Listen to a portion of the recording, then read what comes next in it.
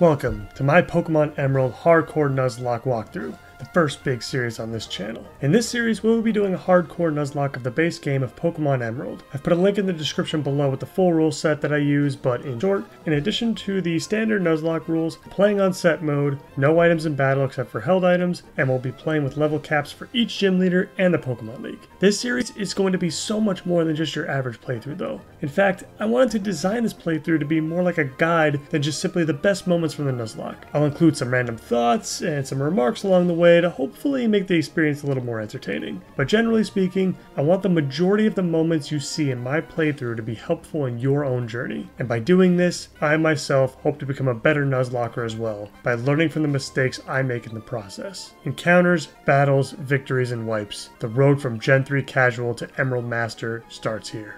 Let's do this.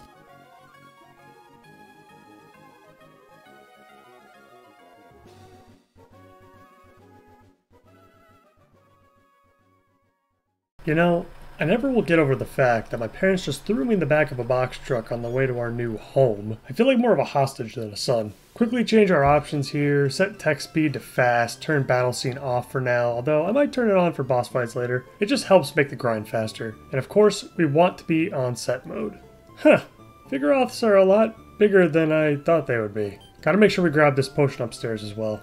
I always like how you could just barge into anyone's house in this game as if it was totally fine. Yeah, May's mom is just like, who the fuck? Oh, it's just another child. I guess that's fine. And I've got nothing to say about it apparently. Nah, you look like you got this under control. Okay, starter selection.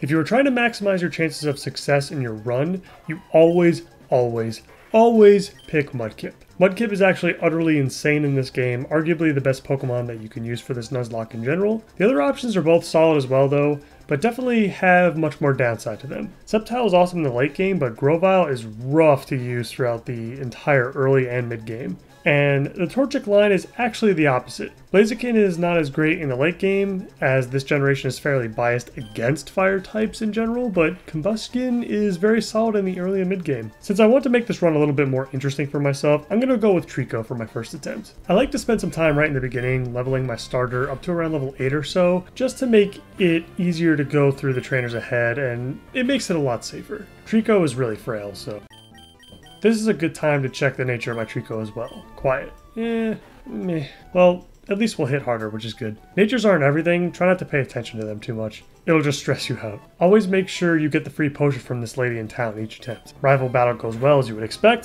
Trico went a little bit too hard, but that's fine. Anyone else remember getting the running shoes for the first time back in 2003? That was one of the best feelings I ever had playing Sapphire for the first time. Time for our first couple encounters of the run. Route 101 I do not count personally in my runs because that is technically where you get your starter, and so I count Trico as my encounter for that route. First up is Poochyena on Route 103. Not bad. Mightyena is nice to have super early with Intimidate, gets Bite early. Black Glasses is also available pretty early as well to boost that Bite if we want it. Route 102 is next, and we actually hit the 4% chance on Ralts. Holy shit. This run is going to be interesting, although Kirlia can be tough to use with how frail she is as well, plus Psychic types in general aren't as great in Emerald with the metric fuck ton of Dark types that are all over the place. It's definitely an interesting pickup, but I definitely think I would have rather had Lotad. I don't want to spend any time leveling either Ralts or Poochyena at this point, as neither of them are great for the first or second gym, but we'll have to see what our next encounters are as we get closer to Rustboro City. After watching Wally get his own Ralts, we're ready for another encounter.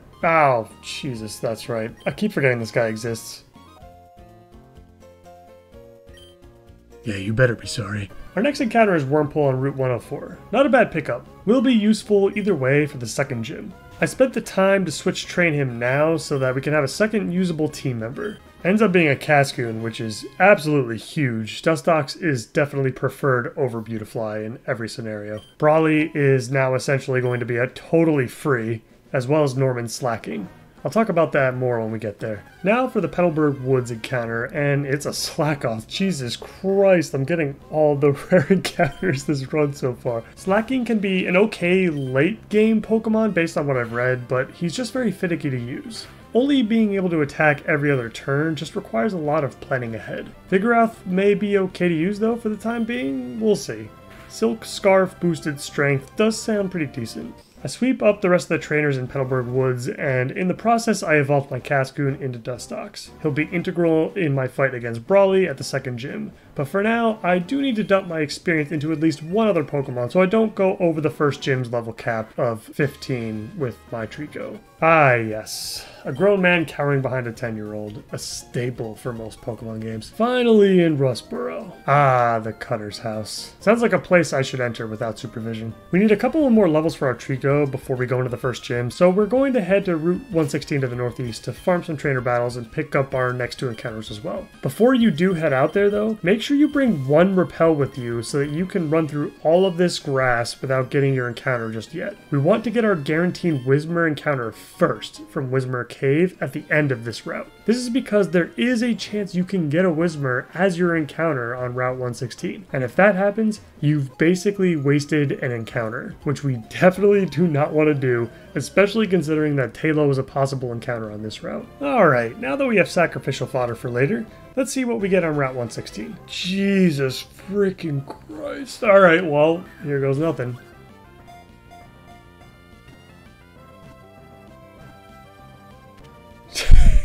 Oh, jeez. Alright, wow. Ralts and now Abra. These actually aren't that great of encounters, especially because I am also not playing with trade evolutions this run, so this encounter is basically really bad. I already have Dustox to sweep Brawly, and Kadabra isn't very useful anywhere else, but this is just ridiculous. So far, our future Watson fight is looking kinda sketch, I'm not gonna lie. With the super early game finally out of the way, it's time to take on Roxanne. So I equip an Oran Berry to both Trico and Dustox, and I head in. After absorbing several Geodudes, we begin the battle with Roxanne. She leads with 2 Geodudes as well, which are swiftly absorbed like the others. But then her ace comes out. A lot of people take this Pokemon for granted, but they shouldn't. Roxanne is not a free fight with Trico. Far from it. I start out with an Absorb that barely does any damage, and Roxanne quickly follows up with a Rock Tomb that takes out nearly half of my HP. You see that? That's what you call not free. And we get a speed drop as well, so we're speed tied now. Luckily, Roxanne's AI is awful, and so Nosepass ends up going with a useless Harden on the next turn. But what scares me more was the next move, Block. Well, you better bring this one home, buddy, because you're stuck now. After the potion, I was actually sweating quite a bit. This was not looking good if she chose to spam Rock Tomb instead of Tackle. Well, that ended up being a huge fucking if, because guess what? She didn't use Rock Tomb. Once she was out of potions, Nosepass just spammed Tackle over and over again for some reason, throwing the entire battle and giving us our first gym badge. First boss completed, and our Trico evolved as well. Don't forget to pick up the Quick Claw from the trainer school. I probably should have picked that up as soon as I entered Rustboro, but oh well. Now that we've beaten Roxanne, we have to go help a grown adult again. In the process, we'll mow over some of these other trainers on Route 116 now that we have Cut, which we have taught to our Slack-Off for the time being. Afterwards, it's time to help 2 adults by getting the Devon goods back from a weirdo dressed as a sailor and save Pico in the process. I gotta be honest, buddy.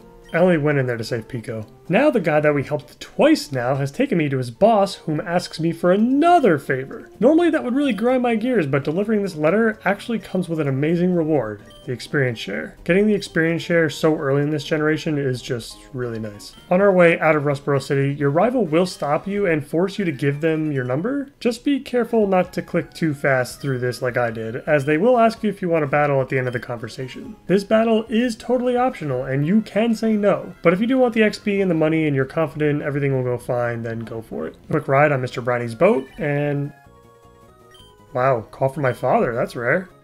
You seem to be doing fine.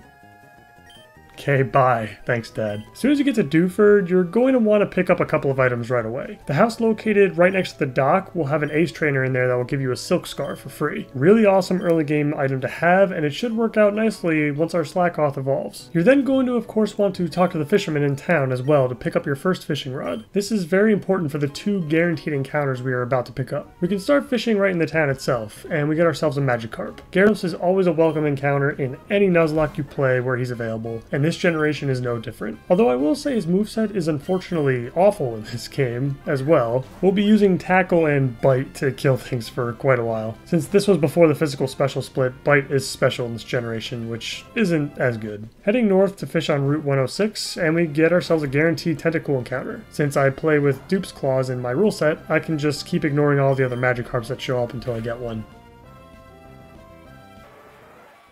Well, never mind. Another quick tip, especially for lower level encounters you get, don't get greedy. Just throw the fucking Pokeball when its HP is a bit higher, if not full. Not getting that Tentacool sucks. It's very possible we really needed that for the 4th gym. I guess we'll have to come up with something else. We're going to head into Granite Cave first so we can get another encounter and do some training. But before you do, make sure you pick up the hidden Stardust and Pokeball on the beach. Stardust is very nice for some extra cash. We'll pick up Flash from this guy as soon as we walk into the cave, and our next encounter is... Makuhita it is then.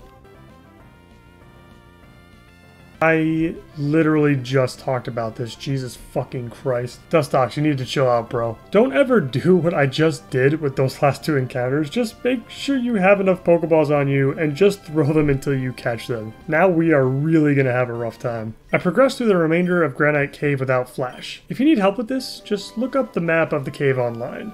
We want to deliver the letter to Steven first, so we can then go back to Rustboro City and pick up that experience share now. It just makes grinding so much easier and faster. On my way out of the cave, Dustox hits level 17 and learns Protect. If you do have a Dustox, do not skip this. Protect is a very powerful move, especially for dealing with slacking in the 5th gym. I ran all the way back to Rustboro so I could pick up the experience share from Mr. Stone at the Devon Corporation. Like I said, this detour is very well worth it. Running all the way back to Dewford Town, and with Dustox we are ready to absolutely wreck Brawley and the 2nd gym. The extra experience going to my other Pokemon will be very nice. I have a lot of Pokemon that I'll need to level up, so I'll be putting my grinding hat on shortly. If you do need help with grinding locations and how to level your Pokemon faster in general in Ruby, Sapphire, or Emerald, check out my grinding guide listed in the description below. It should really help, especially with all the handheld players. Finally at Brawley, let's get this over with. I actually completely forgot about Seismic Toss. This fight with Machop actually got kinda hairy for a minute, forcing me to use my berry and everything, but eventually he goes down.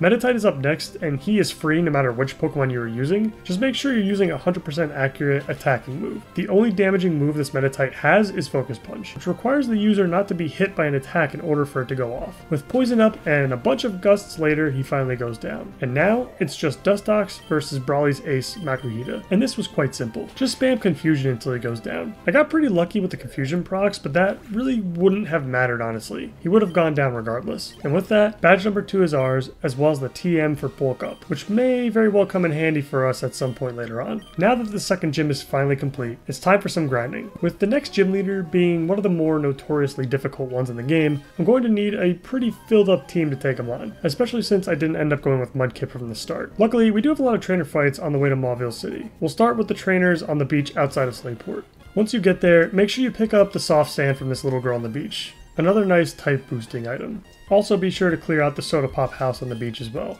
You get free Soda Pop and it allows you to buy even more afterwards. Soda Pop restores your Pokemon's HP by 60, and it's half the price of a Super Potion, which is huge. Definitely load up on as much of these as you can while you're here. After healing up at the Slateport Pokemon Center, it's time to look for Captain Stern to deliver the Devon goods. After talking to Doc, I can then head over to the museum to pick up the Thief TM, take out a few Team Aqua Grunts, and finally deliver the Devon goods, which will subsequently open up Route 110 to the north and our next encounter. Can I help you? You think we're gonna become good friends, huh? Nothing more unsettling than a grown adult forcing his phone number upon a child. Anyway, back to Route 110 in my encounter. Looks like a Gulpin. And don't worry, I've learned my lesson from last time.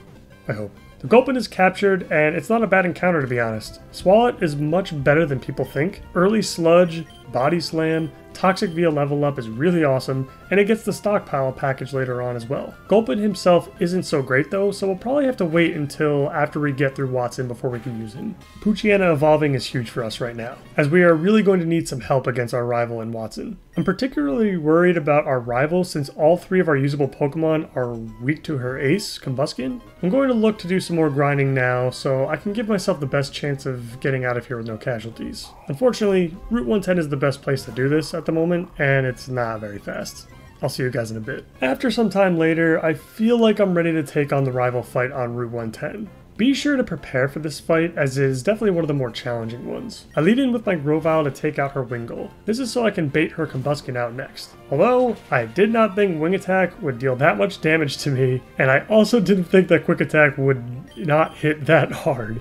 Seriously? It's a fucking Wingull, for Christ's sake. This was totally miscalculated on my part, but this is just another reason why I don't like Grovyle in these games. The Combusken comes out next as expected, so I switched into Mightyena to intimidate him, expecting an Ember or Peck to come out on my Grovyle. This was a big fucking mistake, because since Grovyle was in kill range for literally any of Combusken's moves, the move was chosen at random, and it just so happened to be Double Kick. The absolute worst possible scenario for me. This is going terribly. I switched into Dustox next, which was my plan from the beginning, to tank a Double Kick, except he used Focus Energy instead. I've got a long ass way to go as far as understanding the AI of this game. I used Protect just to see what Combusken would use, and it looks like it's Ember. I don't really have a choice here. I need to just start hitting this thing with some confusions. I want to try to save my Dustox for later if I can, so I switched into Mightyena again to try to lower Combusken's attack stat some more. Maybe one of my other Pokemon can take a Peck or a Double Kick if I lower his attack stat enough. Now that my Mightyena is nearly dead, it looks like it's about time for our first sacrifice of the run, and it has to be Abra, unfortunately. I am such a fucking idiot. I should have brought Whismur to this fight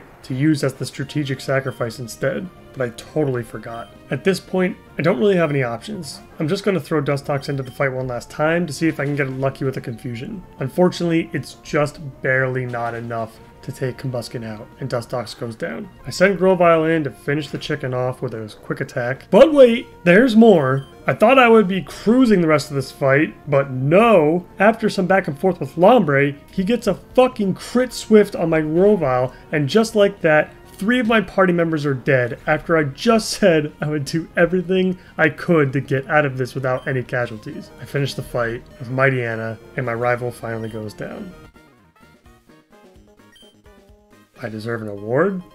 I really don't feel like it may. This is what poor preparation and underestimation looks like in a hardcore Nuzlocke. You need to have a plan and have a clear mind. What I should have done was spent the time to level up my Magikarp into a Gyarados and my Slackoth into a Vigoroth. It would have taken a long time, but that would have given me the options I needed in order to get by easily. But my laziness got the best of me. I know grinding really sucks. Trust me, I get it. But you just saw the results. Being underleveled or not having the amount of team members you should will always come back to bite you in the ass. Don't make these mistakes that I have. Do not take the rival fight on Route 110 lightly. And with that, this episode is now over. But the attempt isn't. I may have lost my starter, but I still have pieces that I know I can work with, that I know can push this run much farther than this. But in order to get back on my feet, there's got to be a lot of grinding ahead of me. Luckily, there are a bunch of trainers that open up at this point, as well as the daycare, which is the first alternative grinding method for Pokemon Emerald. If you're interested in how that works,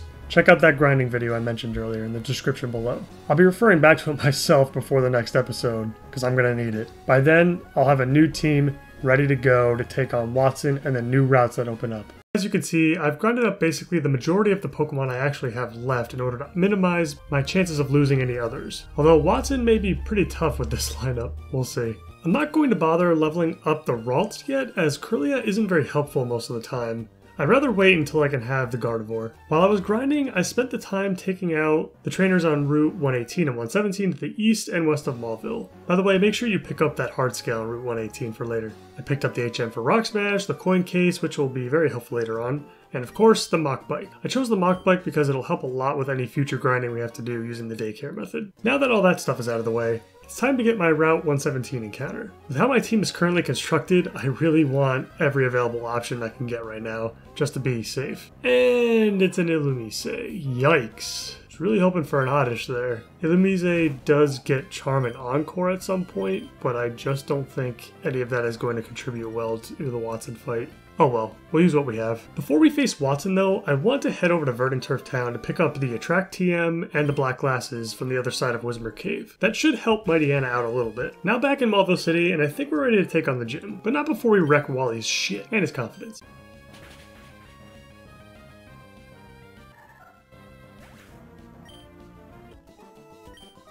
Oh, I'd say you more than just lost that one, buddy. After clearing out the gym, I'm ready for Watson. I have some interesting strategies for this one, so let's get to it. The primary strategy for the fight is simple. Spam bulk up with my Vigoroth on his Voltorb until he's beefy enough to sweep Watson, cut, and Rock Smash. At least that's what I hope happens. I open up the fight with Watson with exactly that strategy at first. I have a ton of back and forth with Voltorb in the process, constantly bulking up, slacking off when I need health, all while fighting paralysis. Eventually I get to the point where I feel like I can start swinging, so I hit cut, and Voltorb goes down. Electrike comes out next. I give Vigoroth some more health first, before another cut brings down the little pup as well. Magneton comes out, and this was one of the ones I was worried about. Even with all the bulk ups, Rock Smash still doesn't even hit for half health. But even with the defense drop, a second Rock Smash is still not enough to bring Magneton down. I have to send in Gulpin to try and get a yawn off if I can. And luckily I do after the Super Potion from Watson. Since he used Supersonic last, I try to go for an Encore before switching Vigoroth back in,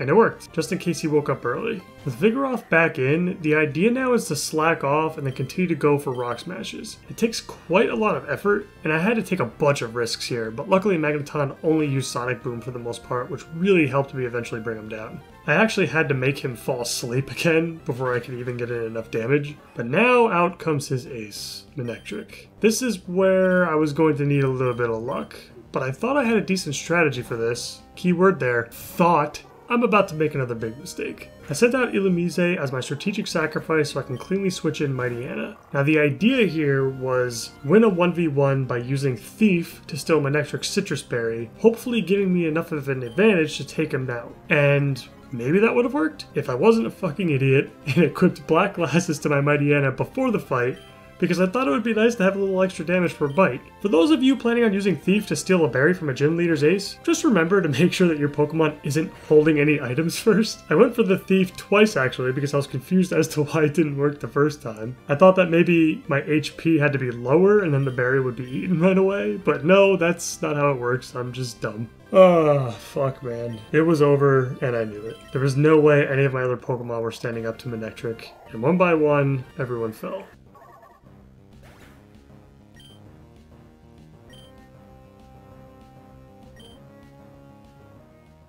There are definitely a handful of important lessons that we can learn from this first attempt, but focus and preparation are definitely among the most important. Have a plan before every boss fight, and not just a loose one either. Try to imagine how every single turn could play out. Imagine something going wrong too, and then how you would deal with it. Attempt number 1 is officially over. A lot of mistakes were made, but a lot of lessons were learned as well.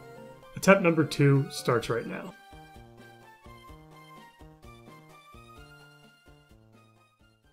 I won't bore you with a lot of the details we already covered in the walkthrough so far up to Watson, so I'll only go over the encounters and the major fights. You know what? I think I'll be a girl this time, why not? That's probably why I lost the first attempt, honestly.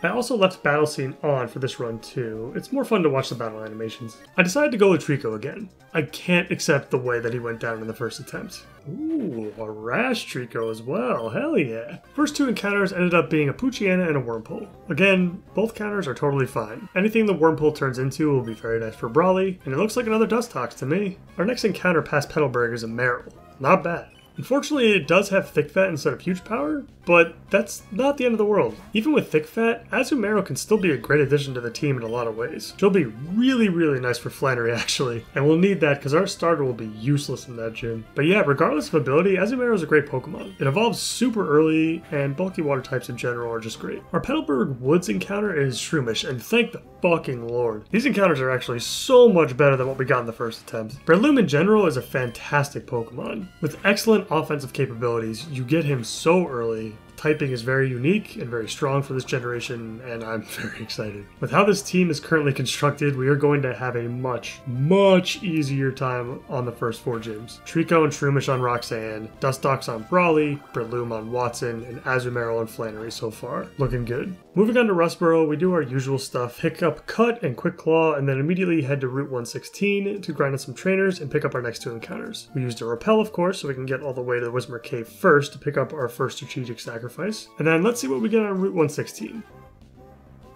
Shit. Oh god. Well, the cool part about this is Skitty is a rare encounter, but the very not so cool part of it is that it sucks really, really bad. Delcatty is unfortunately not a good Pokemon in basically any scenario whatsoever. Bad stats, bad learn set. It gets a ton of coverage later on, but you have to actually use your TMs to get that coverage, which you will not do, or at least I hope to God you don't. At least our encounters have been excellent so far, and I haven't killed any accidentally. With all of that settled, I very quickly dispose of Roxanne, courtesy of Shroomish. Leech Seed Absorb is just too good. We go help a couple of adults again. Mr. Stone gives me a letter to deliver to his son again, even though he literally just gave me a device that supports phone calls, but I'm a little girl, so what the fuck do I know? And we head off to Dewford Town. After getting there, I quickly pick up the Silk Scarf from the house by the dock, and then the Old Rod, and then I pick up my next two encounters, Magikarp and Tentacool. Both great guaranteed encounters, just don't kill them. Back to Granite Cave to get our next encounter, and it's a Zubat. Back to the awesome encounters. Sweet. Crobat is really, really good in any game, honestly. Incredibly fast, and has an amazing defensive typing. He'll do great for us. Pick up Flash, deliver the letter to Steven, and then haul our asses back to Rustboro so we can pick up the experience share from Mr. Stone. Run all the way back to Dewford, do some more grind to make sure Dustox is prepared. Also want to make sure my Trico is at least a Grovyle as well. And it's time to face Brawly again. And luckily, I think we can pretty much get away with exactly what we did last time. And there was not a whole lot to see here as we blew through all three of his Pokemon much easier than last time. Dustox just makes this fight super safe and just so much easier to get through. We get Bulk Up again, which might come in handy later, and now it's time to move on to Slateport again. I'm definitely flying through this attempt much faster than the first. It becomes pretty easy to plow through everything when you know where all the items are, what each trainer and boss has, and what your encounters are capable of. Once again, do not skip out on the Seashore House. Soda Pop is very, very valuable. Heals more than super potions for half the price. After delivering the Devon goods again and using my childlike superpowers to cause a dozen or so criminals to clear out of a museum, we can head north to Route 110 to pick up our next encounter. And it's a huge pickup. Electrike is a fantastic encounter for Emerald. Electric types are just so good in this game, especially later on. Manectric is going to be an excellent addition to the team. I cannot wait to start raining thunderbolts down on bosses later on. Now the next step is of course our rival fight, which went really terribly last time. I will not be lazy this time. I'm leveling up as much as I need to make sure I don't lose half of my party again. It's going to take a while, but it makes sense.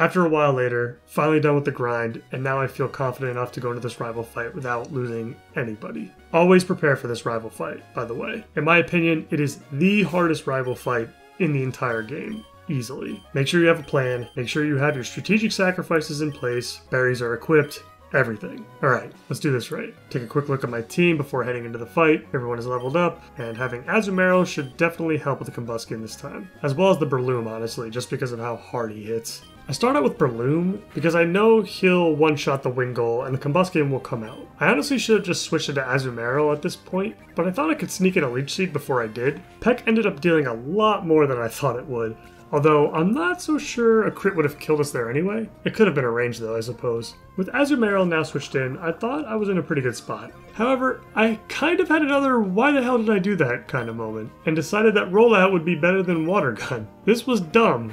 Even if Rollout would deal more damage in the long run, this Combuskin crit me a few times, and I could have easily lost Azumarill because I was locked into using Rollout for basically the rest of the fight. Luckily my rival's starter goes down, and luckily again my Rollout doesn't miss on the incoming Lombre either, because if it did, I probably would have lost Azumarill. I dodged another bullet there. Azumarill is really, really important for me to have against Flannery at this point, so I don't want to lose him just yet. And that's the rival fight. No deaths, but I definitely still made a few dumb decisions there that I didn't need to make. All part of the process. Back in Mauville, we quickly do all the usual. Obtain a disc that allows us to smash rocks, pick up a special case that fuels our gambling addiction, grab the Zoomy bike, and brutally murder a little boy's pet.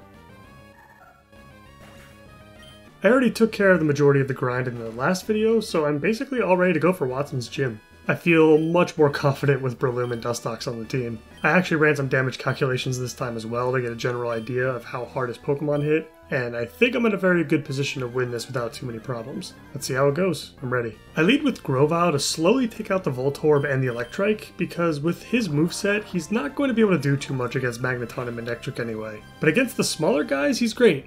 He has the type advantage defensively, which allows me to use absorbs to keep his health up, and after some back and forth and a super potion later, both of the little guys finally go down. I always wondered why Watson always sends in his Electrike second though. I feel like Magneton would be his best option. I'm not complaining.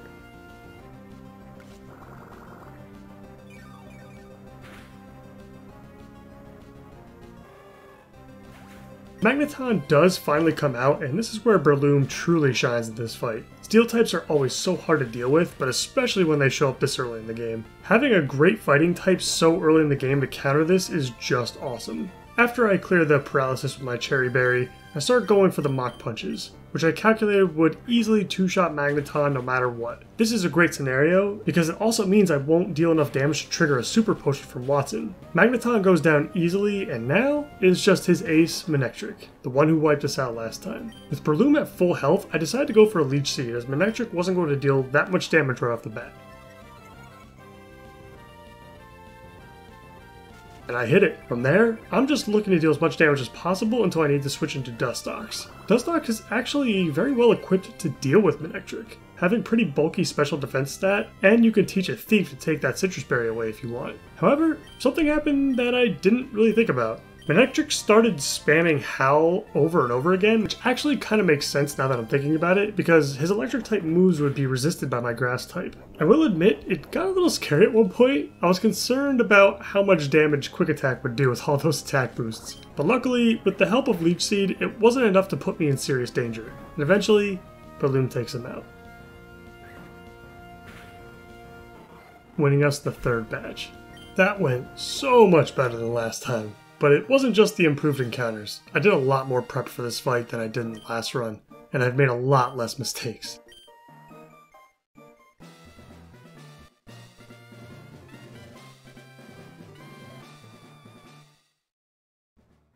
With Watson now vanquished and my Pokemon healed back up, I head over to my PC box to pull out some Pokemon that I'll need for the next fight. Flannery. Tentacool and Gyarados should be excellent additions to the team. I'm also boxing Dustox for the time being, as I really want to keep him for Norman when we get to him. You'll see why when we get there. From here, I start the grind towards Flannery in the 4th gym. As I start mowing over trainers on Route 117, we pick up our next encounter, and it's an Oddish. Very nice. Vileplume is an average Pokemon overall, nothing too special, but definitely not bad. Blossom, on the other hand, is awesome, especially later on in the game against all those water-type trainers in boss fights. Very bulky, resists a lot of stuff later on in the game. Gets Magical Leaf, which is nice against Juan's Kingdra as well. Cool. After doing all the boring stuff in Verdant Turf and getting strength, we can start heading north. I stopped by the Windstrait house and wreak havoc on an entire family to pick up the Macho Brace. Not a bad item for a little bit of EV training here and there. A little further north and we can start picking up some more encounters. First up is Numble on Route 111. Not the best, unfortunately. Camerupt is actually quite nice to have against 3 of Winona's Pokemon if I want him there as an option, but outside of that, he's not very good, unfortunately. Bad typing for his generation, basically useless after Winona for the most part. Next is our encounter on Fiery Path, and it's a Torkoal. Very interesting Pokemon, but unfortunately also not a very good encounter in my opinion. Outside of Gen 3, Torkoal is actually probably really good. He's really bulky, he gets Protect via level up, and definitely pretty underrated I think. But in these games, Fire types just struggle a lot after the 6th gym, basically all the way up until the end of the game. On Route 113 we run into a Spinda. Again, not really all that useful. Really cool gimmick in Teeter Dance and Dizzy Punch, but the stats are just horrendously bad. Might be a fun experiment though. I want to take some time to talk about your average trainer for a second, especially as it pertains to this route specifically. When you are Nuzlocking in any game in the series, do not take random trainer battles for granted. Each game has a small handful of casual overworld trainers that will actually kill you if you are not paying attention. For Emerald, this route in particular, Route 113, is quite dangerous. There are a couple of Ninja Boys that have Coughings with Self-Destruct, as well as a Ninjask with Sand Attack and Fury Swipes, and I believe there's also a Bird Keeper towards the end of the route that has a Swellow as well, along with a Skarmory. There are other trainers that are very dangerous in this generation as well overall, which I'm sure I'll talk about later. If you're interested in learning all the random trainer battles in this game that could potentially end your run, or at least take out some of your party members, take a look at my 5 essential tips video for Emerald Nuzlocke linked in the description below. Tip number 2 goes over a bunch of these trainers to look out for. before in this game. Moving through Valor Town, be sure to stop by the Fossil Maniac's house to pick up the TM for Dig. A very nice move, especially for Flannery. Now on Route 114, we get yet another encounter. Lots of encounters around this spot in the game. And it's a sweet one with Lombre. Lombre himself really sucks, especially in the middle of the game, and you don't get Ludicolo until pretty late, but it is 1000% worth it because Ludicolo is so freaking good in these games, especially in Emerald. Great against Juan and the entire Elite Four basically, a really awesome pickup overall, but he will live in the box for quite a while. You know, I never really taken a good look at Lynette's place. She claims that it always gets cluttered from all the research she does, but why the hell would you need 6 computers in 2003? It'll be a good 10 years from now before you can mine any Bitcoin, you know. She doesn't even have a bed or even a chair to sit on. After pointlessly analyzing Lynette's place, we rip through the rest of the trainers on Route 114 and head into Meteor Falls to push the story forward. I personally am rappelling through here so I don't receive an encounter just yet. I want to wait until I pick up a good rod or a super rod and come back later for Barboach, because otherwise I would be getting either Lunatone or Solrock, because I already have a Zubat on the team. Lunatone and Solrock are both very bad Pokemon and are almost pointless to use anywhere for the most part. Maybe on Winona if you are really lacking options, but outside of that, they're not going to be great at all. Barboach, on the other hand, can evolve into Whiscash, which is overall a pretty decent Pokemon. Fantastic typing, it gets Earthquake at level 36, which is actually just nuts. It's just lacking a little bit in the stat department. And for anyone out there screaming at their screen right now because I'm not coming back later for basically a guaranteed Bagon encounter, I personally ban pseudo-legendaries such as Salamence in all of my playthroughs. They are just too insane most of the time and tend to make things a lot easier. With all that being said, if you do not have a Zubat yet, then I would say it's worth the risk and try to get him here. Crobat is a great Pokemon to have. After learning about the mysterious intentions of a bunch of grown adults playing dress-up, I decided to do a bit of grinding in Fiery Path to level up my team some more and evolve my Magikarp into Gyarados. He'll be very useful to have in general, but especially for Flannery.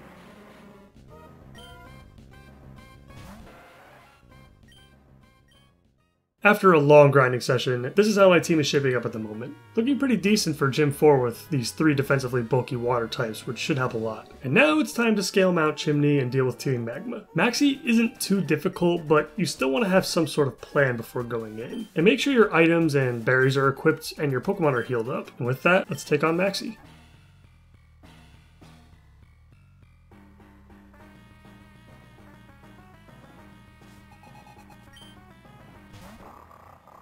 We start the fight with Breloom, which, even with the Intimidate from Mightyena, should have no problem plowing through the Dark Puppy with a couple of Mach Punches.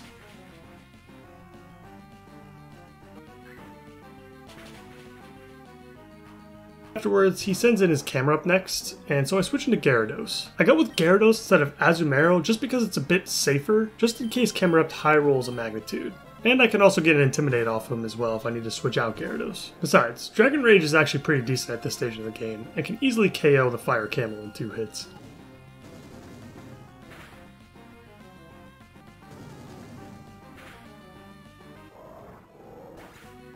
And at this point, all that's left is Zubat, which quickly goes down with the strength. That fight was really easy this time around.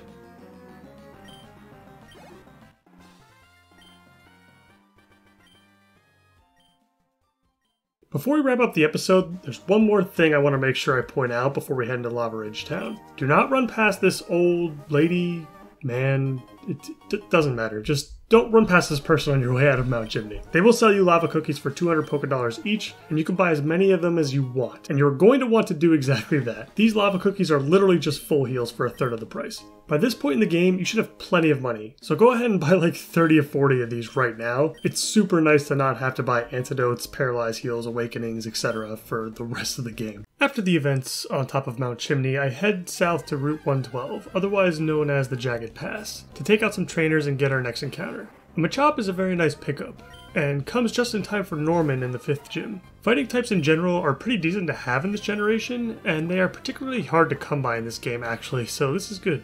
I'm not playing with trait evolutions in this walkthrough though, but honestly the difference between Machamp and Machoke isn't too crazy. They're basically the same, with Machamp just having bigger stats and that's it. Both of them can take a few hits, and they both hit really hard. Both get Guts as well, although it's not as crazy on these guys as it is on Swellow because they're pretty slow. Still nice to have though. Finally in Lava Ridge Town, and what's the first thing we do? Obviously take a few laps around the hot tub of course, and pick up this useless Ice Heal. Before we move forward with the 4th gym, there's a couple of quick things to take care of. Firstly, I'm boxing Grovyle for this gym as he's not going to be very helpful at any point, and I don't want to risk losing him. He'll be replaced with a 2nd strategic sacrifice, which are very useful on Flannery in particular, with all of those potential overheats going off. Technically, we can get an encounter in this town by getting an egg from the old lady on the beach, but we are rejecting the offer to take it off her hands. For those of you who don't know, the egg hatches into a Wynot, which eventually evolves into a Wobbuffet. I personally ban Wobbuffet from my playthroughs, mostly because I just don't enjoy the playstyle it offers. It just feels kind of cheesy and cheap when used correctly. Like, it could win you some battles that maybe you weren't supposed to win, I guess. Just a personal preference, but if you enjoy that playstyle, by all means pick the little guy up. Also be sure to stop by the herbal shop in town and grab the charcoal from the old man inside. Type boosting items are always great, even if fire isn't particularly great in this generation. With all of that out of the way, we finally enter the gym, plow through all the fire breathers, and approach Flannery. But before we enter the battle, let's take a look at our team and go over my choices and my thinking. First up, my Tentacool, who should have no issue tearing up Flannery's Numel, Slugma, and potentially Camerupt even. Although, I believe Bubble Beam is a range on that one. But if we take a look at his moves, you'll notice I've added Thief to his arsenal. This is to potentially steal Torkoal's White Herb from him, which will really help us reduce his power level. Next up we have Azumarill, and Bubble Beam will most likely be what I shoot for in this fight. Rollout has a bigger payoff, but it's just too risky. The biggest strength in Azumarill actually lies in her ability, Thick Fat. While definitely worse than her other ability, Huge Power, Thick Fat is absolutely huge on this fight, allowing us to quad resist fire, turning those overheats into embers basically. Next is Gyarados, and honestly, he's just a really bulky water type, and he's Gyarados. You can't go wrong most of the time with that. And finally, Breloom, who I'm hoping I'll never have to use, but if something goes catastrophically wrong, Breloom should be faster than anything Flannery has, and a single headbutt could save us with how hard this guy hits. And of course, I have 2 strategic sacrifices here, mostly if we get crit by something and are forced to use some clean switches. This is absolutely the fight to strategically sacrifice Pokemon in. Those overheats are no joke. Throwing weak Pokemon at them to safely switch in your better team members is the way to go. Alright, enough talk. Let's do this.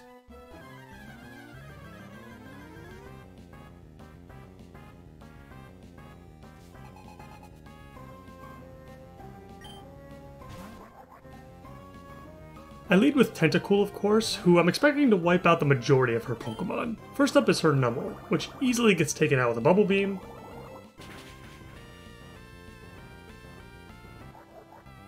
Her Slugma comes out next, although I don't know why. Her Torkoal is much stronger and much more equipped to deal with Tentacool, but I guess it's not a big deal. Another Bubble Beam and Slugma is quickly taken care of. Her Camerupt comes out next, and I knew Bubble Beam was gonna come close to one-shotting it, but it was unlikely. Still, all I had to endure was either a tackle or an overheat. Either one wouldn't have actually done all that much. Actually, now that I'm looking at this, maybe it's a good thing that I wasn't able to one-shot this Camerupt, because now Flannery is just wasting all of her Hyper Potions on it instead of her Torkoal. That's a huge win for us.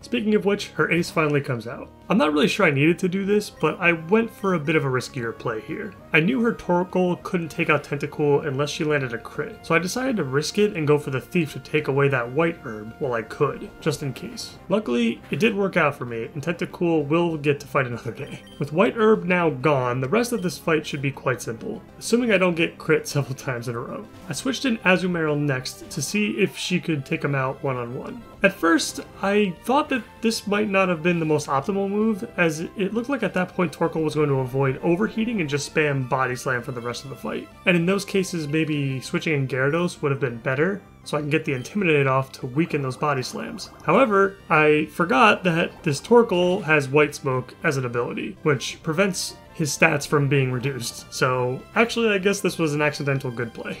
Luckily, none of it mattered, as Azumarill was perfectly capable of taking these Body Slams as well without much of an issue. Without any Hyper Potions to worry about, a few Bubble Beams later, and Torkoal goes down, earning us our 4th badge, and the TM for Overheat as well. Not bad. With how Azumarill was taking those hits, and with Gyarados on deck, I probably didn't need to risk the potential crit on Tentacool there. I'll have to consider those types of scenarios in the future. But for now, things are still running along smoothly.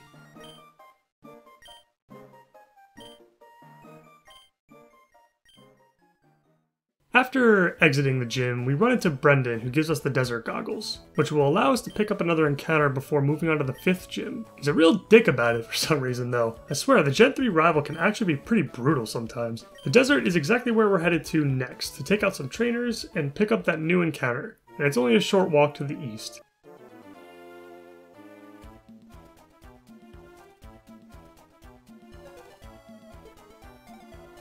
This route's music is a fucking jam. Anyone who tells you otherwise is a liar! Time to get our encounter, and it's a Trapinch. Sweet. Very solid encounter. Flygon has great stats, great ability, great typing, gets a ton of coverage, and he's just cool. Never underestimate the cool factor. The only downside is the physical special split, unfortunately. Flygon doesn't learn a lot of physical moves at all in this generation, so he's forced to use his lackluster special attack stat instead most of the time. Still, this is a solid encounter regardless, and we'll definitely consider using him later on. After clearing out the trainers in the desert, which are optional by the way, but if you need the extra experience, it's there. There are a few items we can pick up here before we move on. We can get the TM for Sandstorm by going to the southernmost part of the desert, and then heading back north we could pick up a Stardust, a rare candy, a protein, and another Stardust. And with all of that out of the way, it's time to do a bit more grinding for Norman. Not too much at least, as his ace is only a couple levels higher than Flandern's. I'll go over the new team once I get to the gym. The best place to grind, by the way, at this point will still be Fiery Path overall, at least in my experience.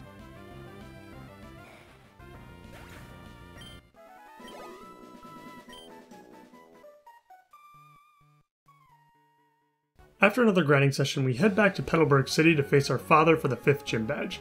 If you need help getting back there, just head south from the desert until you get back to Mauville City, head west and take Route 117 until you hit Verdanturf, take Wismar Tunnel and Route 116 back to Rustboro, and then head south, and I'm sure you'll recognize your surroundings by that point. Back in Petalburg, and we are ready to take on the 5th gym. But before we start, a word of caution. Treat every single trainer in this gym like a boss fight. Seriously, some of these rooms are extremely terrifying.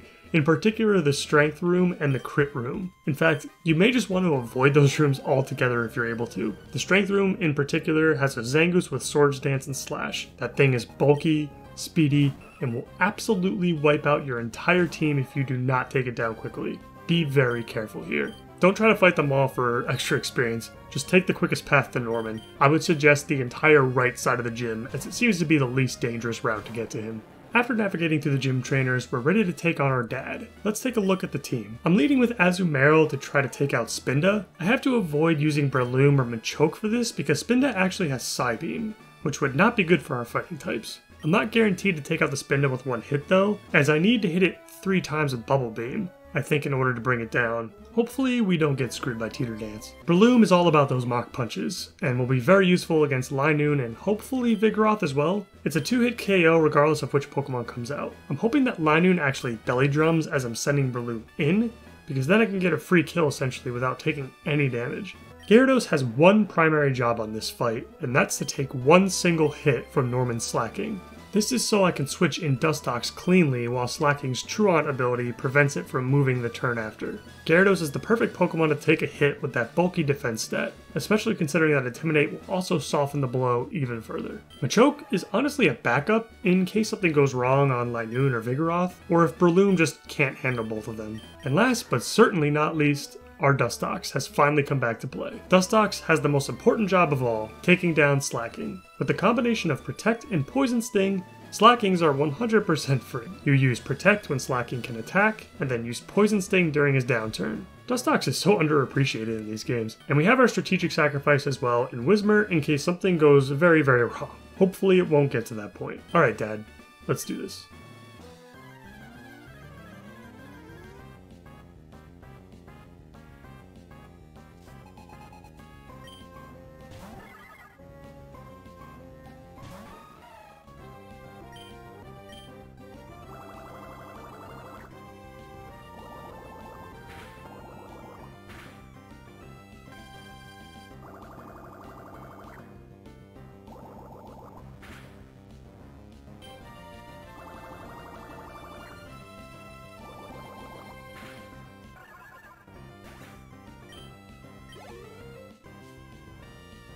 Next up is Vigoroth, and I decided to switch into Breloom on this one.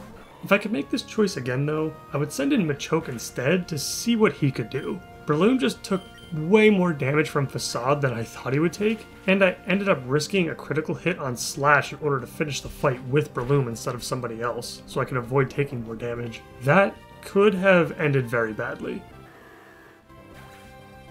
His Linoon comes out next, and now things are a little tricky. I didn't expect to be in this awkward position with Breloom right now. Even though a non-critical hit Slash or Facade wouldn't kill me, I can't be taking chances like that again if I can help it. So I switch into Machoke to see if he can maybe get one single hit off. Machoke is much more expendable in my opinion, so I feel like I can take a little bit more risks here. Unfortunately, Linoon lands that crit as Machoke comes in, bringing Machoke's HP way too low to do anything with him. But thank God it wasn't Breloom. This is definitely getting more and more awkward. I decide to use my strategic sacrifice now so I can get a clean switch in of some kind. I was really hoping Linoon would belly drum there, but he didn't.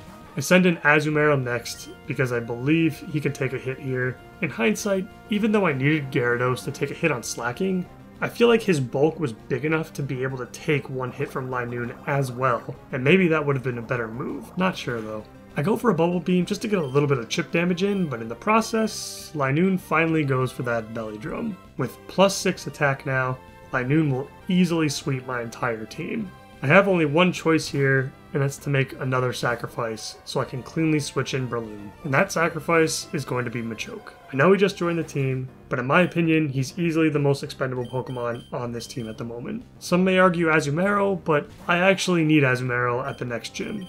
More on that later. With our Machoke falling to Linoon, we can now switch in Breloom to get off one last priority Mach Punch to take out the Linoon once and for all. And now it's just Norman's ace Slacking to deal with. Alright Gyarados and Dustox, it's time to shine. Slacking comes in and I immediately switch into Gyarados to get in an Intimidate and tank a Facade. With Slacking now unable to move for a turn, I can cleanly switch in Dustox. And now we use our combo. First Protect, then Poison Sting, then Protect, then Poison Sting, etc. Eventually, Slacking gets poisoned, and now we play the waiting game. In the meantime, I can switch to using Confusion now instead of Poison Sting to deal damage for the rest of the fight, while I continue to use Protect during turns that Slacking can actually attack me. We end up having to use all of our Protect PP basically, but it eventually got the job done. If I ended up running out of Protects and Dustox went down, Slacking would have been at a low enough HP that Breloom should have easily been able to come in and clean up the fight with Mach Punch. Norman finally goes down, earning us our 5th gym badge and the TMs for Facade.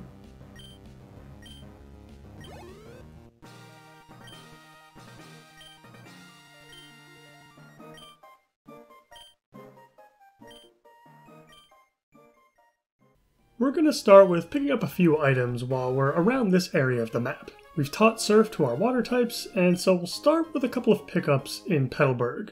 By surfing across the 2 ponds in town, we can pick up an Ether, a hidden rare candy,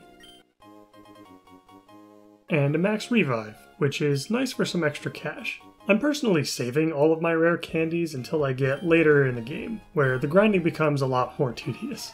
Next, I'm going to stop by the Pokemon Center to take a few Pokemon out of the box that we'll need for the Winona fight, Numel and Electrike. While Camerupt is not very useful at all for most of the game, he's actually quite nice to have on Winona. And Manectric, along with any other electric type really, starts to get a lot better as we enter the second half of the game.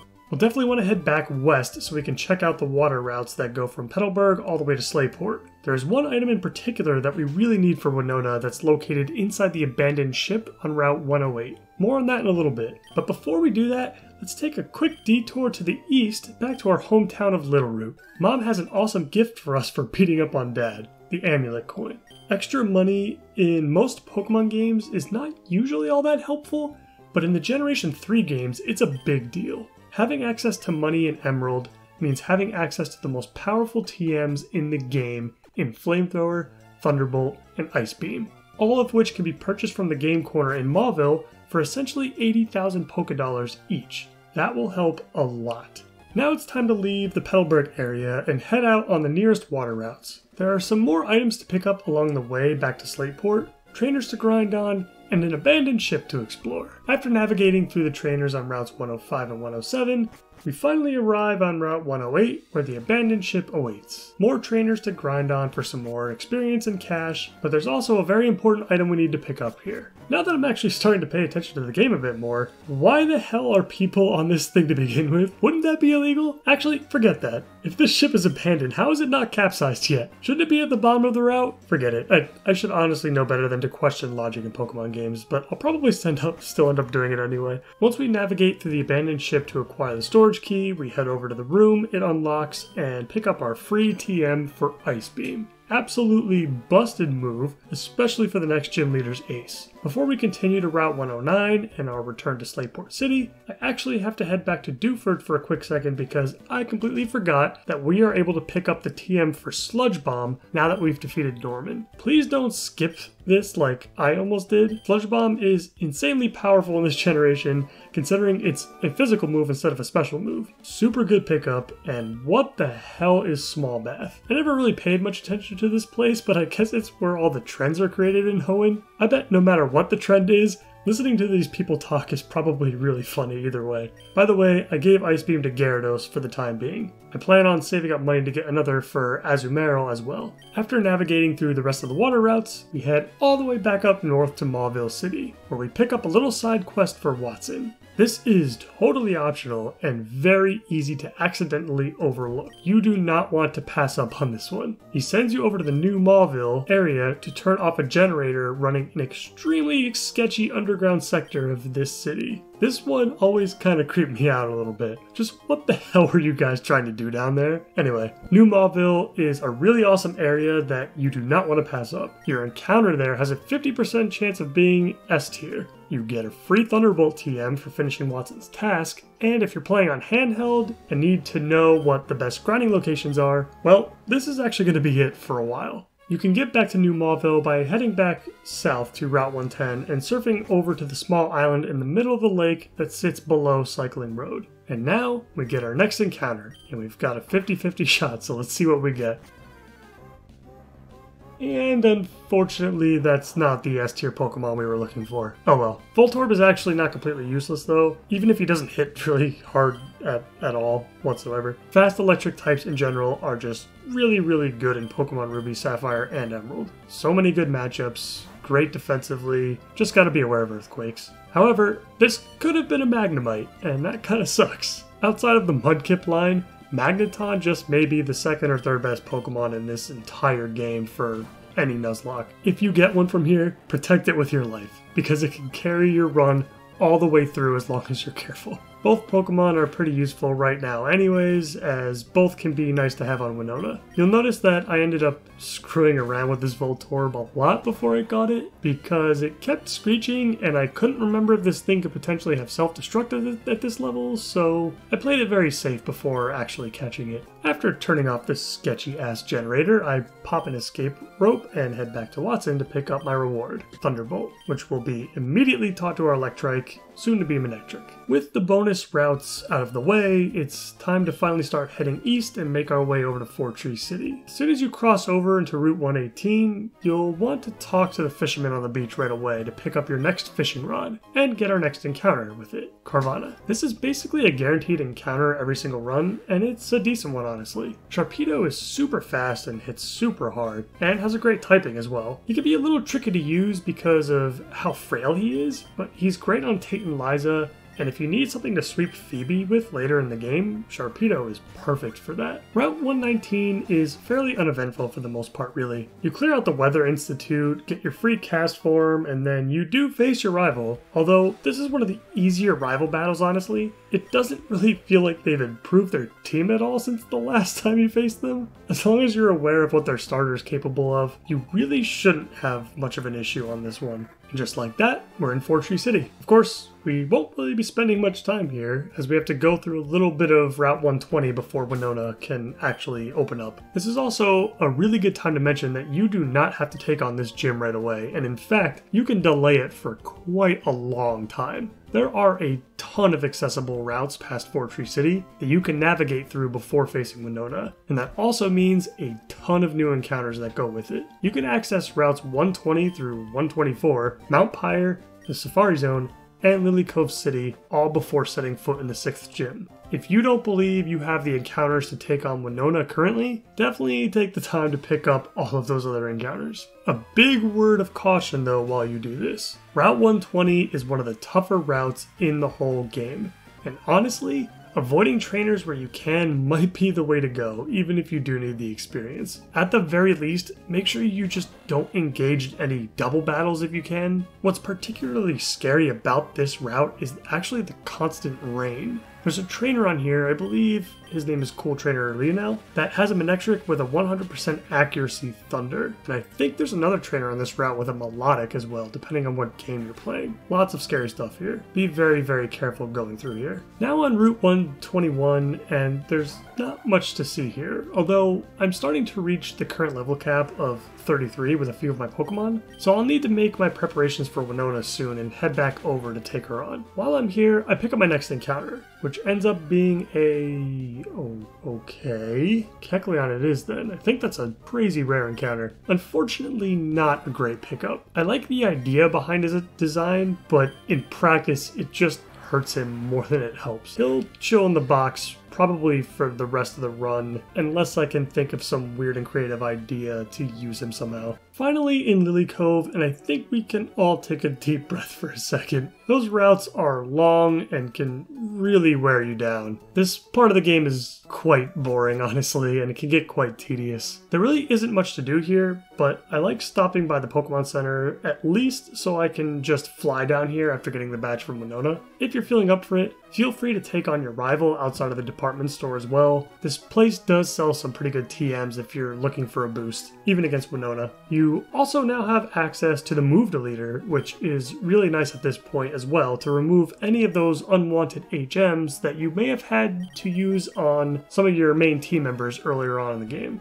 But for the most part, as soon as we walk into Lily Cove, we are pretty much walking right back out. I'm actually not going to stop by Mount Pyre and the other routes around that area at this point, because I think I'm almost ready to take on Winona for the most part. I just have to grind up a few more Pokemon to the level cap first, which shouldn't take too much longer. It is also at this point that I'm going to take some time to travel all the way back to Mauville City. Yes, I know that's basically the other side of the map. So I can use that hard-earned money I made with the help of the Amulet Coin to purchase another TM for Ice Beam and teach it to Azumarill. This way, I have a backup answer to Winona's Altaria if my Gyarados isn't able to take her down by himself. This game corner is absolutely insane, and you should totally abuse it if you're able to. I actually had enough to buy 2 of them, so I did. I'm going to need the second one for a Pokemon we'll be getting much later on in the game. More on that later. From here, I just need to do a little bit more grinding so I can get my Numel to level 33, so he evolves into Camerupt, at which point he'll also learn Rock Slide, which is great. Like I mentioned earlier, New Mauville is going to be the best place to grind at this point in the game if your strategy is grinding on wild Pokemon. I will say that leveling through the daycare is going to start to become far more efficient at this point in the game, and pretty much for the rest of the game for that matter. I'll list my grinding guide in the description below for reference. Check that out if you need some tips. After some more grinding, Numel finally evolves into Camerupt, and we're just about ready to head back to Fortree.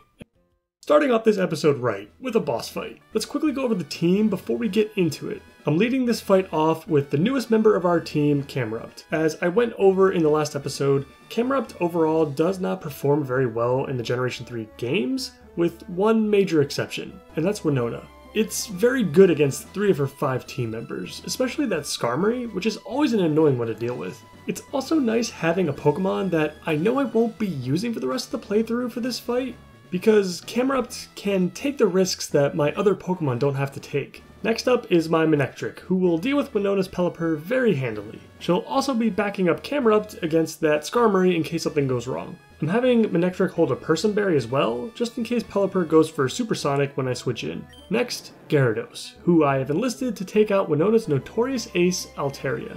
Gyarados is a perfect counter with the 4 times effective Ice Beam at his disposal, and the flying type avoiding all of those nasty earthquakes. Finally, I have Azumarill, who I kept on the team so she could back up Gyarados just in case something goes wrong against Altaria. Both Gyarados and Azumarill are holding citrus berries to give them some extra health on top of their decently defensive bulk already. Breloom and Grovyle are spectators for the most part, but Breloom could theoretically save me if things were to go horribly wrong, as long as he moves first, of course. And that's it. I'm ready. Let's do this.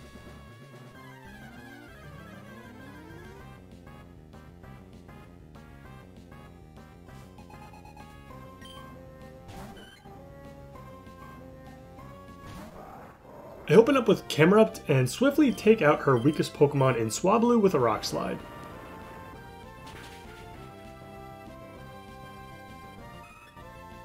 She decides to go with Pelipper next, and so I switch into Manectric to take it out. She goes for a Protect 3 times in a row though, which I found odd, but hey, I'm not complaining. Thunderbolt eventually gets through and Pelipper goes down.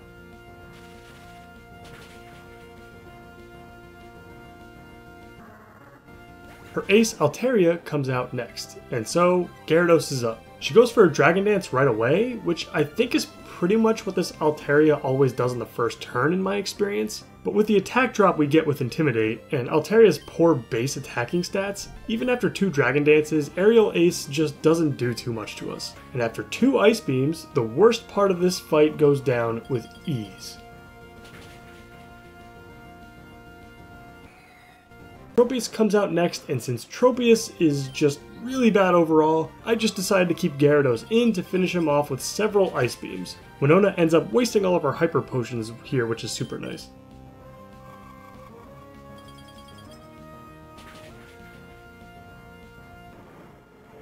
Skarmory finally comes out, and I don't know what I was really doing here. I thought Camerupt would be fine, but a crit from Aerial Ace puts me too low to do anything. I ended up switching back into Gyarados to get an attack drop in, and Skarmory's Aerial Aces are just tickling Gyarados at this point. I let Gyarados stay in for the fight, knowing that a crit from Aerial Ace wasn't even enough to put me in any real danger. Several surfs later, and Winona finally goes down, earning us the 6th gym badge and the TM for Aerial Ace, which is very nice. And that was clean as hell and went exactly as planned. It's a beautiful thing. Gyarados really carried us hard there.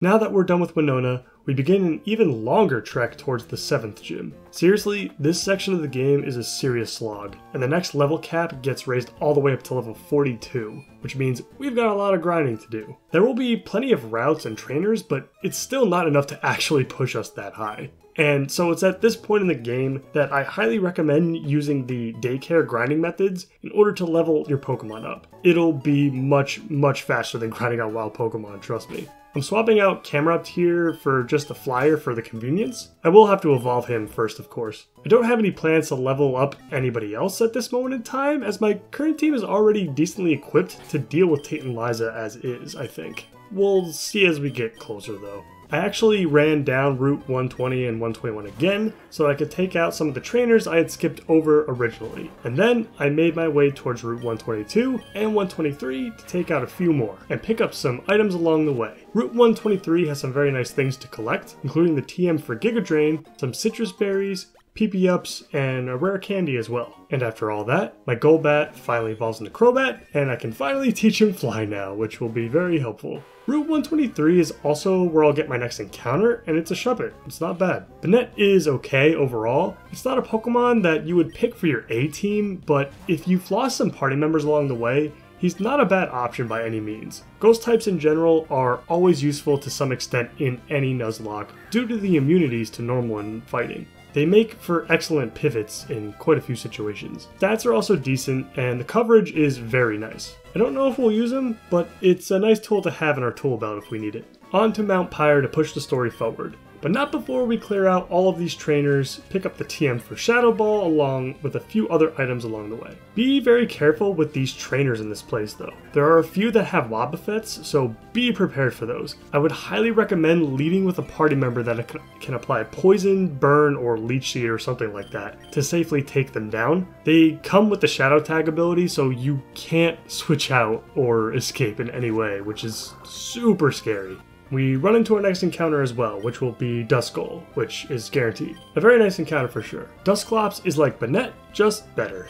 Defensively bulky, a very nice toxic user, gets Confuse Ray, good addition to the team, can be pretty much used anywhere in the game. And after climbing all the way up here, Archie runs away, an old man tries to tell me a story, and I swiftly leave to continue my quest. Off to the Jagged Pass to deal with Maxie and Team Magma. At the Magma hideout, I can actually get another encounter here in Geodude. Unfortunately, it's not a great pickup for this stage of the game. The Geodude line is actually quite nice if you can grab him back in Granite Cave, as he can be great against Watson, Flannery, and Winona. But since we're past Winona at this point, he falls off a cliff basically, as most of the content at this point is just gonna wreck him. After plowing through the red trash that are Magma Grunts and Tabitha, we finally reach Maxie. This is a boss fight you should do a little bit of prep for, but it's not that bad. His Camerupt is powerful if it does get an attack off, but it's super slow, and if you have a decent water type on you, he should go down in one hit. His Mighty Anda's Swagger and his Crobat's Confuse Ray are both very annoying and could potentially get you into some trouble.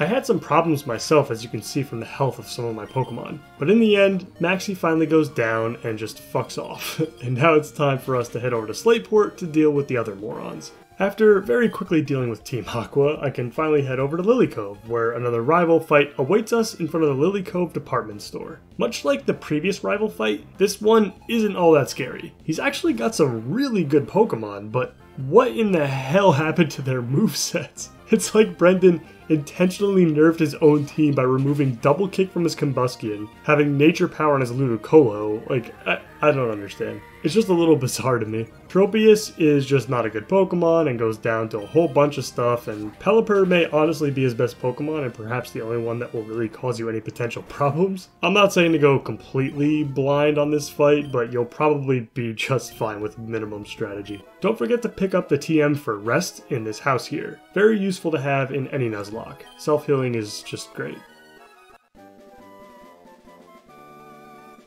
On to the Team Aqua hideout. There's really nothing to see here or explain, just make sure you don't forget to pick up the Master Ball while you're in here. Otherwise, just clear out the blue trash and mat to get this story moving along. And now we have all the water routes to push through. I'm going to spend some time to run through a bunch of trainers to get as much experience as I can before heading to Moss Deep City. The level cap of 42 is just not going to be obtainable though without doing some grinding at the daycare, which I'll take care of as well. But yeah, Tate and Liza is the next step, and we're a bit far from that. I wasn't kidding when I said this would be the biggest slog in the game by far. Not a whole lot of items to pick up on either of these routes either, but you can pick up the King's Rock, Sunstone, and Super Rod while you're in Moss Deep, which are definitely nice. But for now, I've got my grinding hat on, and I'll see you in a bit.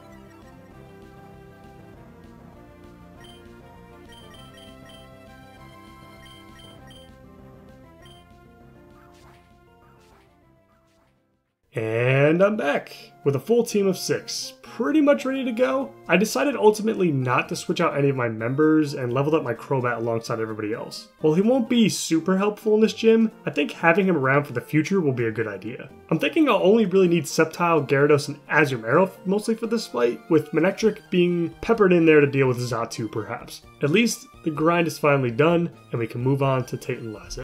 So, if you remember what happened at the end of the last episode, I basically finalized my team and began preparing for the Tate and Liza fight. You also may notice that I have swapped out Breloom for a Sharpedo instead. The decision to level up and evolve my Carvanha instead was a direct result of those preparations that I was making. The more and more I thought about it, I started to realize that I was just taking too many risks with the way my team was currently constructed, relying very heavily on Sceptile and Gyarados to do most of the damage. Sharpedo will make this fight much safer to navigate both offensively and defensively with his dark typing. However, what is not cool about this Sharpedo is that it has a careful nature, which lowers special attack, and that is actually enough to make this fight a lot more scary for me. So here you'll notice that I've actually committed some of my hard-earned money on Calcium to boost his special attack EVs. I've also had him hold a Macho Brace and spent a lot of time EV training that same stat as well. It was quite the grind, but it's going to make this fight a whole lot easier for us.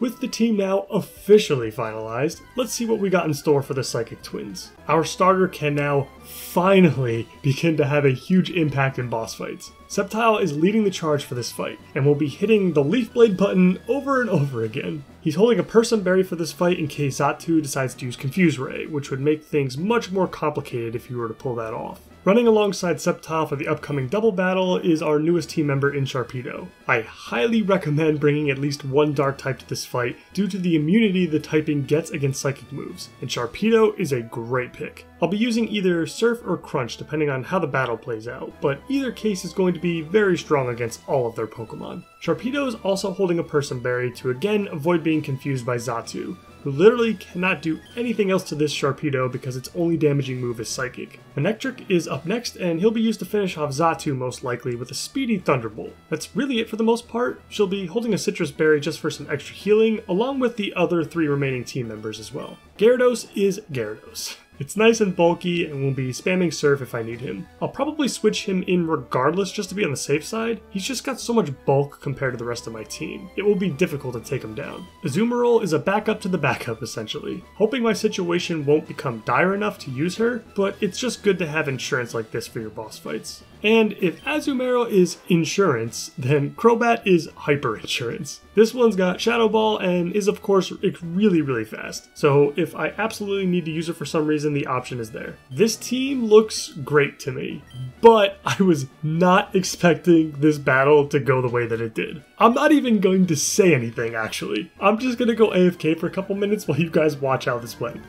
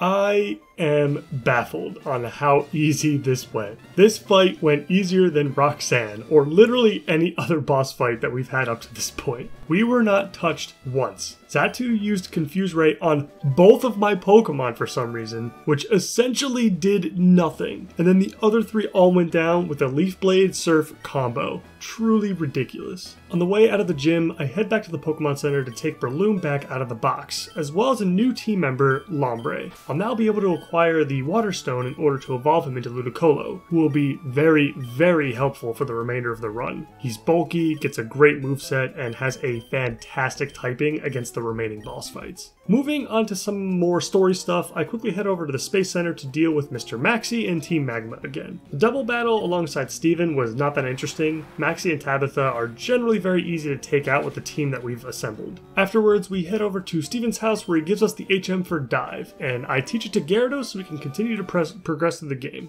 Gyarados has kinda become an HM mule for the time being, but that should change later on. Before we try and continue the story, we've got some stuff to do. First, I'm heading over to Shoal Cave to the north of Moss Deep City to pick up a very important guaranteed encounter in Spheal. If you've watched my other videos in the past, you'll know that I have an extreme fondness of Walrein. Walrein is an S tier Pokemon in these games in my opinion. He's bulky, hits pretty hard, has a solid ability, and more importantly, has great boss fight matchups for the rest of the game. Walrein can practically solo the Elite Four if you let him. More specifically, he basically trivializes Drake and his dragon types. I just love this Pokemon and I never get tired of using him. He'll chill in the box for a little bit though, as I don't think we'll really need him for the 8th gym. On to the next task. Now that I have the HM for Dive, I'm going to head back to the abandoned ship so I can pick up that Water Stone to evolve Lombre into Ludicolo. While you're here, feel free to pick up the TM for Rain Dance and the scanner as well if you want them. After leaving the abandoned ship, I don't waste any time and immediately evolve Lombre into Ludicolo. I already have Fake Out, and otherwise all of the other moves I plan on using with Ludicolo are going to be from TMs anyway. Back over to Moss Deep City, I now head south to routes 127 and 128 to fight whatever trainers I can for some more experience, and pick up the various items along the way. There are a bunch of heart scales if you need them, some vitamins, and a rare candy I believe on one of the nearby islands that require Dive to get to.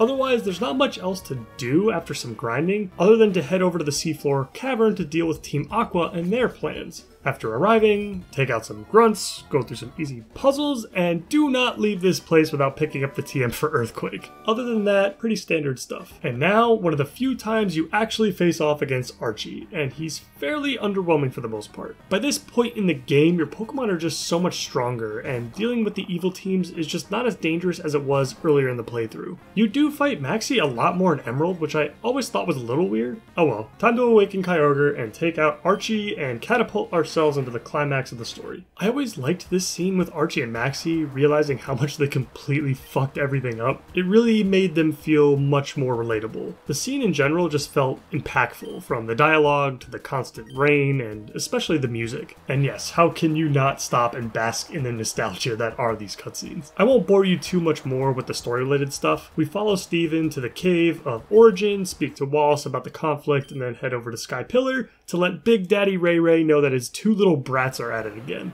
Now is also a good time to mention that the Sky Pillar is also a very nice grinding location for this section of the game, if you don't plan on using the daycare or the Gabby and Ty methods to train up your party, that is. The wild Pokemon here are high level and will yield a pretty good amount of experience.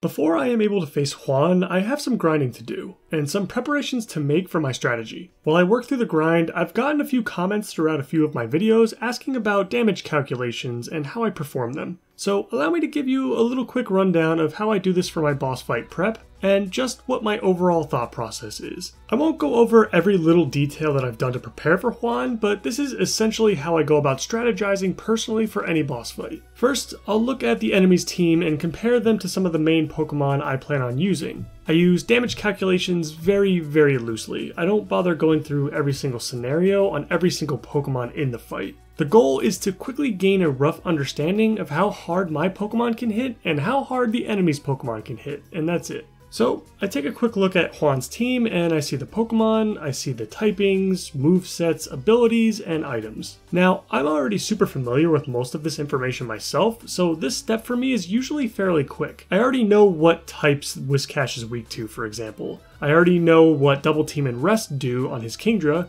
I already know what a Chesto Berry does, and I already have a general understanding of what the stat distribution looks like on each of these Pokemon. I don't have exact numbers, but I have a rough idea. If you don't have this knowledge though, opening these links up in a new tab and getting a quick understanding of these aspects is a good idea if you have the time. Now I look at what I've got, and the first one I'm looking at is of course my Sceptile. Since I know with 100% certainty that I'm going to lean on Sceptile heavily in this fight, I'll use him as an example for my damage calculation examples. Pokemon Showdown's damage calculator is absolutely ridiculous, and I'll leave a link for that in the description. Quick point of order though before I begin, do not let this screen stress you out. There is a whole lot of fucking shit here. You can basically calculate how an entire battle will go. right down to the absolute smallest of details. But you don't need all of this. In fact, you only need a small fraction of this amazing tool in order to grab some very, very valuable information out of it. First things first, let's add our Pokemon on the left side and the first enemy Pokemon on the right side, along with their levels. When you do this, you'll see a bunch of preset options that appear for each Pokemon that you select from the dropdown. You can ignore all of these and simply select blank set. So now that we have our matchup, it's time to add some moves to each one to see what each side is capable of damaging.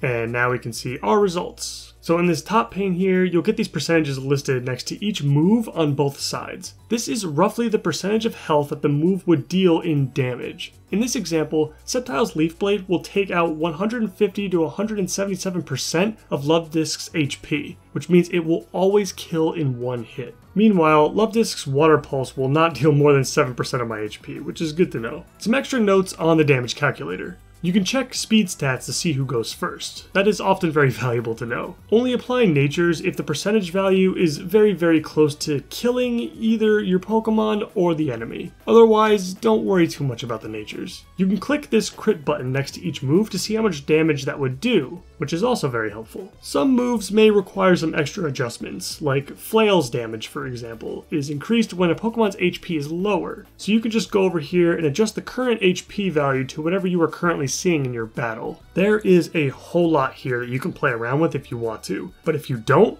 that's okay too. Just stick to adding the Pokemon, the moves, and taking a look at the results. The numbers won't be exact, but the amount of value you get from this tool just to get a rough idea is really, really great. And again, I do not do this for every single Pokemon necessarily. It's usually just the ones I'm worried about personally. But like I said, if you've got the time and it helps you to do that, then go for it. After doing some of these general damage calculations on the Pokemon I want to look into, I then have to start thinking about how to construct my team, plus the order in which Juan's Pokemon will come out, etc. The case where I lead with Sceptile, I can most likely expect either Juan's Celio or Kingdra due to their ice coverage. If you were on the damage calculations on Celio, Leaf Blade does not kill, unfortunately, only dealing roughly 90% of Celio's health in damage.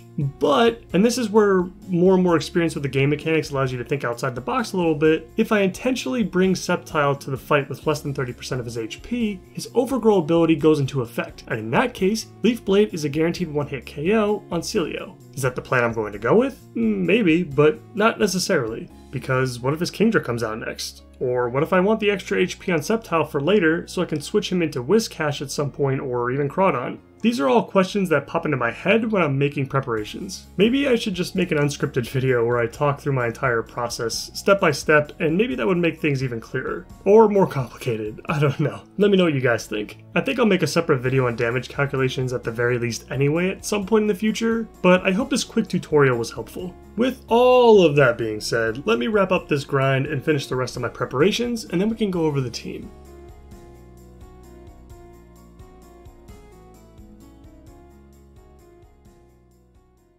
And here we are, full team of 6 at the level cap. 3 grass types and an electric type will definitely help us, with every Pokemon on this roster except for Crobat having a resistance to water. Starting with Breloom, I decided to go with the high risk, high reward approach to start the fight off. See, the biggest issue I'll have with Juan is his Kingdra, as it typically sets up with double team before sweeping your entire team with Water Pulse and Ice Beam. Luckily for me, as I just mentioned, I have a bunch of Pokemon on this squad that can resist water and ice fairly well. So with Breloom, my goal is to try to one-shot the Luvdisc, then one-shot the Celio if that happens to be what comes out next, and then attempt to Leech Seed his Kingdra, who will inevitably come out after that point, since it will want to Ice Beam my Breloom into oblivion. Kingdra could theoretically come out sooner, and that's fine. It doesn't really change the overall strategy. What makes this risky is that I have to use Sky Uppercut in order to one-shot both Luvdisc and Celio, and this move is only 90% accurate. And speaking of 90% accurate, that goes for Leech Seed as well. So a lot could go wrong here. Luckily, if this plan does completely fail, I have a lot of other ways to get back into the fight safely. We'll see how things unfold, but if I could get Leech Seed off on Kingdra, it would be game over for Juan. Next up is Ludicolo, who is bulky as all hell and comes with that incredible water grass typing. If things go wrong with my Breloom, Ludicolo would become a huge part of the backup strategy. I gave it a few PP ups to get that Giga Drain usage up, and it should be able to stall Kingdra out pretty well. If I have to resort to that, draining Kingdra's Ice Beam PP will be the way to go, as if Kingdra runs out of Ice Beams, it will be very difficult for it to take out anything on my team with just Water Pulse. It's also worth mentioning that Ludicolo is also holding a Leppa Berry for even more Giga Drains if I need them, which I might, considering I could have to use a bunch of them to get through those double teams that Kingdra might use. Every other team member is using a Citrus Berry for extra healing. I'm so glad that Sceptile is finally here and worth using. Sceptile can stand toe-to-toe with every single one of Juan's Pokemon other than Kingdra with Ice Beam. But if I can stall out that Ice Beam, then all of a sudden Sceptile has a much more favorable matchup. Especially since I also gave him Aerial Ace, so he'll never miss even with all those double teams being up. He'll be used to take out Whiscash for sure as he resists all of his attacks, and perhaps even Crawdon as well. Manectric is up next, and I brought him because he's an electric type and this is a water gym. Not really much else to say. Although it is really good to know that he is theoretically capable of two-shotting Kingdra with Thunders if I have to go for a Hail Mary play. I probably won't use Thunder Wave because Kingdra can just use Rest to remove it. Gyarados will definitely be used if I need the backup plan to help stall out Kingdra's Ice Beam PP. I'll try to get in an Earthquake here and there as well if that makes sense. Finally, we have Crobat, who is the backup to the backups. Confuse Ray is useful, and so is Shadow Ball if I can get the special defense drop to help the others out. I think that's everything. Just one more badge left. Let's do this.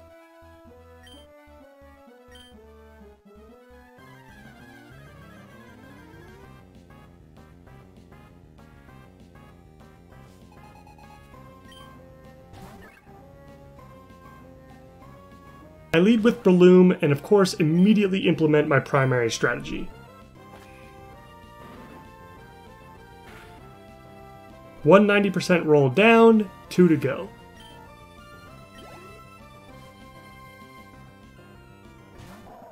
Cilio ends up coming out next and another Sky Uppercut hits.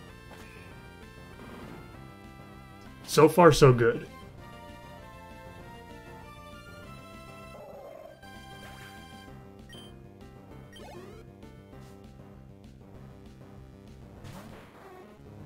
Now for his ace, Kingdra. He goes for the double team first,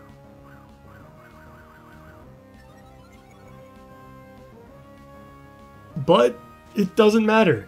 Leech Seed hits regardless, and we are in incredible shape right now. Wow, I am so glad that ended up working out. With Ludicolo now in, we begin stalling until a combination of Leech Seed and direct attacks can bring Kingdra down. This process took an extremely long time. I basically went through all of Ludicolo's Ice Beam PP twice, all of his Giga Drain PP, all of Kingdra's Rest PP, and most of his Ice Beam as well. I actually had to switch Ludicolo out for a combination of my other Pokemon because I ran out of moves to use outside of Surf. But eventually, Kingdra finally gets taken out by Manectric, and the worst of it is now over.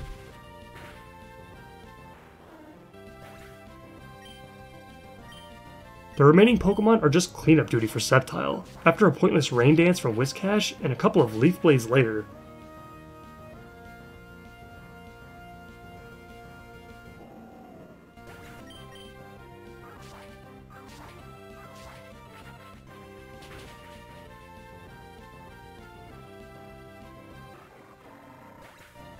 Juan is finished, as well as our gym challenge. With the 8th badge in our hands, we're quickly approaching the end of the game, and I can't wait to take on the Pokemon League with this squad.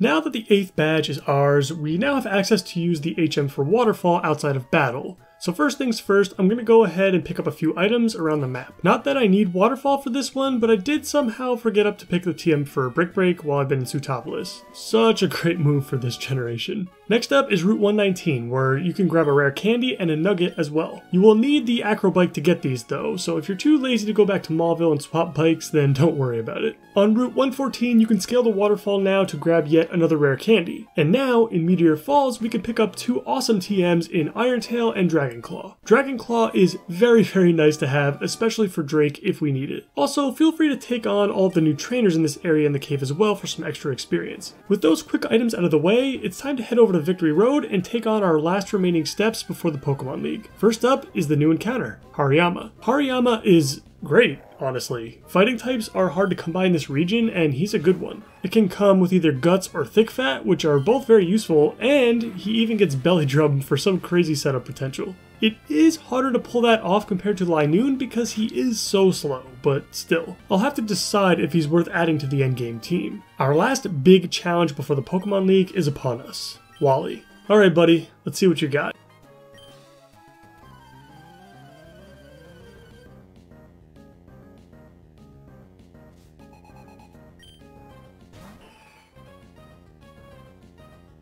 I lead with Gyarados to attempt to bring Altaria down with Ice Beams. I like Gyarados here first instead of Ludicolo because Wally will want to bring out his Magneton next, whom Gyarados can potentially dispose of. After some back and forth, Altaria goes down and out comes that Magneton. Now, I know I am faster, and I'm pretty confident that Gyarados can one-shot this Magneton with an Earthquake. Luckily, I was correct in my calculation there, and Magneton goes down without any issues. If he didn't go down and got a Thunderbolt off, Gyarados surely would have been gone. Delcatty comes out next, and I just decided to stick with Gyarados at this point. I mean, come on, it's a Delcatty. Although, I didn't expect to one-shot it with a crit Earthquake. That's always nice, I guess. Wally's Ace Gardevoir comes out, and it's definitely the most dangerous Pokemon he has. Luckily for us though, we have a Dark type in Sharpedo. Not only that, but a Dark type with Taunt, which I forgot to use on the first turn, but then remembered it existed, and it's a great move for this situation. After several crunches, Gardevoir finally goes down, and now it's just Roselia to deal with. I switch back into Sceptile to take the Giga Drain and the Future Sight. The Future Sight definitely dealt way more damage than I thought it would, so I have to switch out again, this time into Gyarados. I get Toxiced, but with one single Earthquake, Wally's final Pokemon is finally disposed of. Very smooth fight for the most part, but we've got some pretty incredible Pokemon to play around with at this point, so I guess that's to be expected.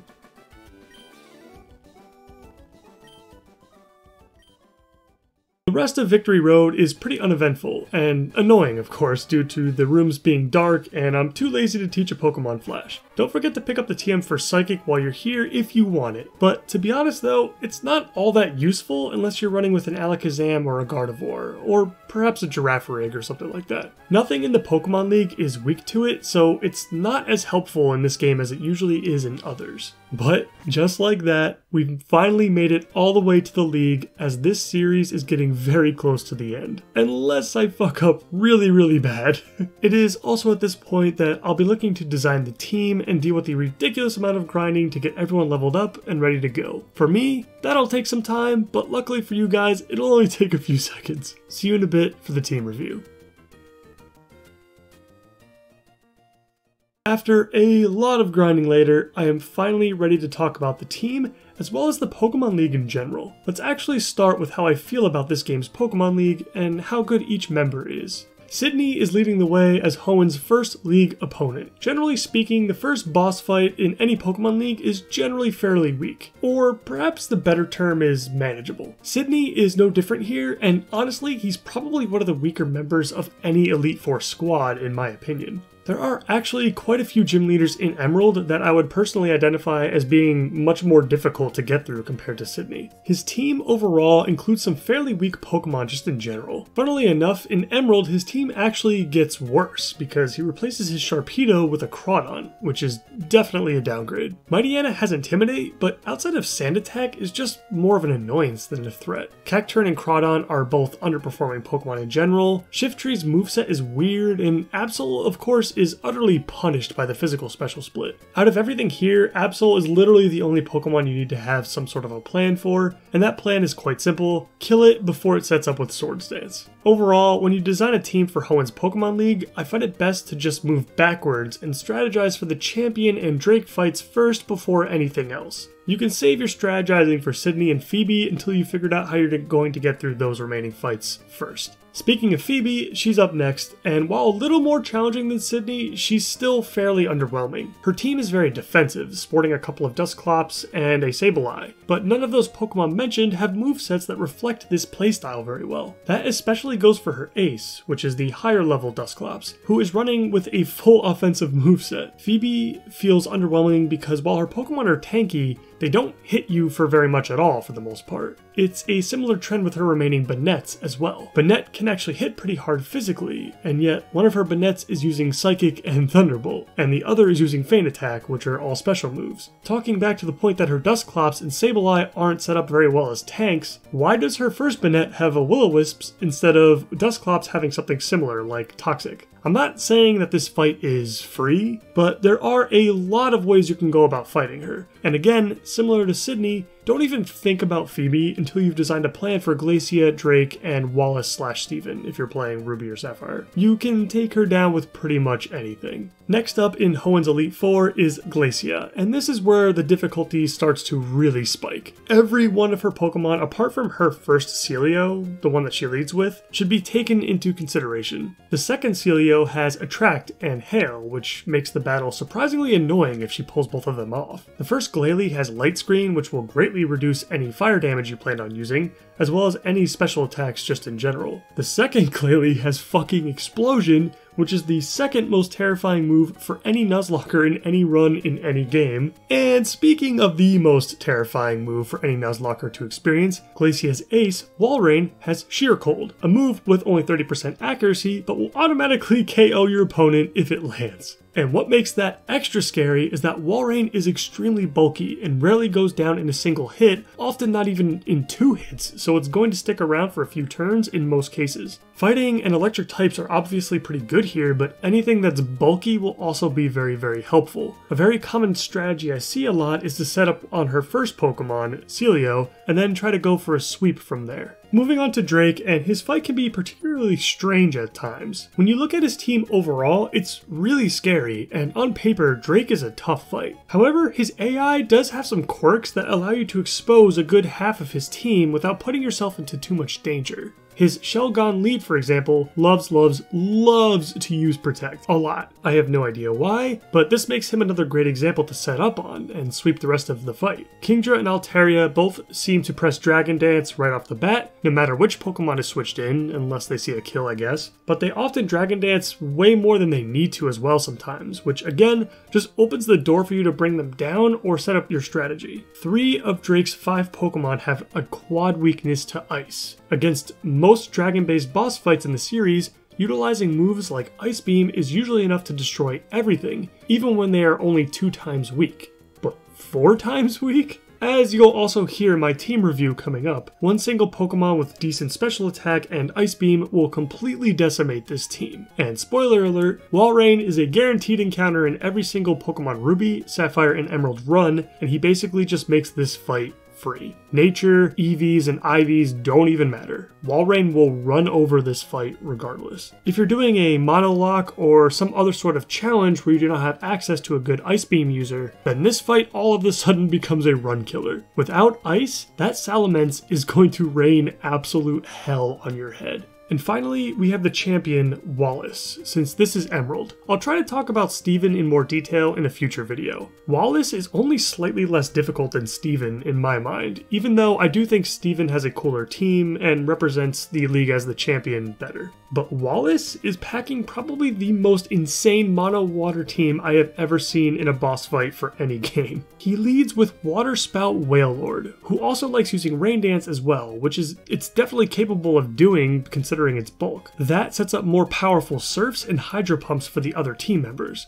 Tentacruel is fast and specially tanky, making Earthquake really the only thing that deals with this thing cleanly. Whiscash counters any plans you had involving an electric type, and otherwise is a handful for any Pokemon that doesn't have a grass move. Gyarados is Gyarados. Dragon Dance, Earthquake, Hyper Beam might doom itself, but it's taking something down with it most likely in the process. And then we have Ludicolo and Milotic. Now, in my experience, it is actually worth bringing 2 Pokemon with you that specifically deal with these 2 Pokemon. These 2 Pokemon will end your run, period. This Ludicolo is obnoxious. Leech Seed Double Team Giga Drain is so annoying, and he's so goddamn tanky already. Have a plan, whether that's giving Aerial Ace to something or countering with a good type matchup like with Breloom, Crobat, Swalot, or other grass/poison types. And finally, this Milotic. Super tanky, hits really hard, comes with Toxic and Recover. The Recover part is really what pushes this thing over the edge. You need to find a way to hit it really, really hard,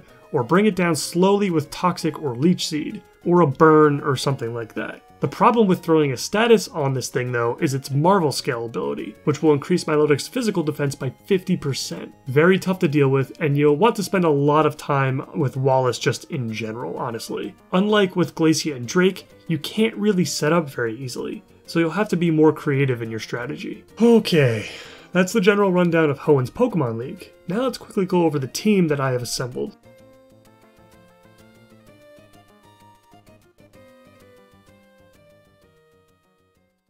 Starting things off with Breloom, who will hopefully annihilate Sydney. He'll also be crucial to the Wallace fight as well, especially against that Ludicolo. Both of Ludicolo's attacking moves are not very effective against Breloom, and Breloom is also immune to Leech Seed. He's also just awesome. Very cool typing, great move pool, and great stats. Next up is Walrein, who is always my MVP so long as he's a legal encounter for the current run. He's insanely tanky, hits decently hard, and learns Rest via level up. You can solo many of the fights in this Pokemon League with just Walrein. He's just too good. Notable uses will be switching him in as a pivot or if any of my other team members get into trouble. And of course, he will be used to crush Drake into the ground. You can just send him in, hit Ice Beam several times, and I mean, that's it for the most part. Might have to put in a little more work on Kingdra, but that's about it. Moving right along, I've already explained why Ludicolo is really good, and so it shouldn't be a surprise that I'm bringing my own. Great defensive typing, great bulk, and gets great coverage with Ice Beam and Giga Drain. I decided to go with Rest in the last slot so that Ludicolo can play a similar role to my Walrein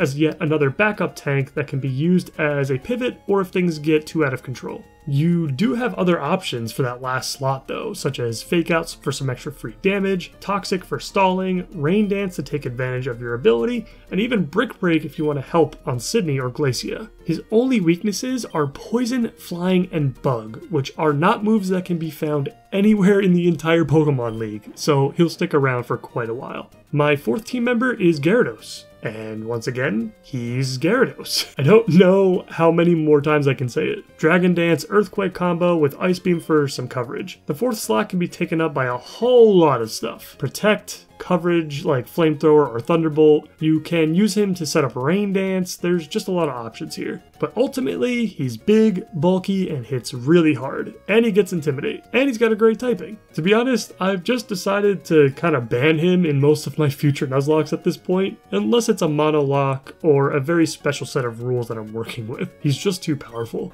Next up is Manectric, who will come in handy on Glacia and particularly against Wallace. He'll be leading the charge for Wallace and will hopefully take out a few Pokemon before he goes down. Fast electric types are just great in general, and I'll have Thunder Wave as well for some extra utility if it's needed. Finally, while I did have plenty of great options for this last spot, I went with a Pokemon that I have never used in an Emerald Nuzlocke before, and that's Torkoal. I could have gone with Crobat or Hariyama, and yes, even my starter is actually getting snubbed from my Pokemon League team. Torkoal is a really well-designed Pokemon, honestly. The only problem is that Gen 3 is just not very kind to fire types, which is why he's maybe rated a little bit lower than some of the others in my box. But I wanted to try something different, and I'll be looking to try to use him on Glacia primarily. He could be used on Sydney as well if my Breloom somehow runs into any trouble for some reason. He will of course be useless on Wallace offensively, so he'll be ready as a strategic sacrifice if needed. And that's it. We finally made it to the end of this series, and I'm really excited to see how the League Challenge goes.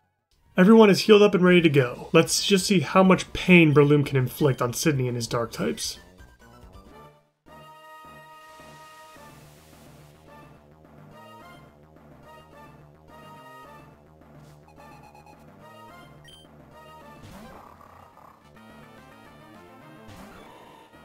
And as it turns out, Breloom is just a bona fide Chad and has more than enough power to completely annihilate this team with nothing but brick breaks. Keep in mind, this Breloom has not been EV trained at all in any way, so his extra stats were distributed randomly. That clearly did not matter though, as one by one, Sydney's team bows before me. Breloom is just truly ridiculous, honestly, but this also exemplifies the points I made about Sydney in the last episode. He's honestly considerably weaker than many of the other boss fights in the game, including the likes of Watson, Norman, Winona, Juan, and maybe even Flannery for that matter. He shouldn't give you too much trouble. He certainly didn't for me.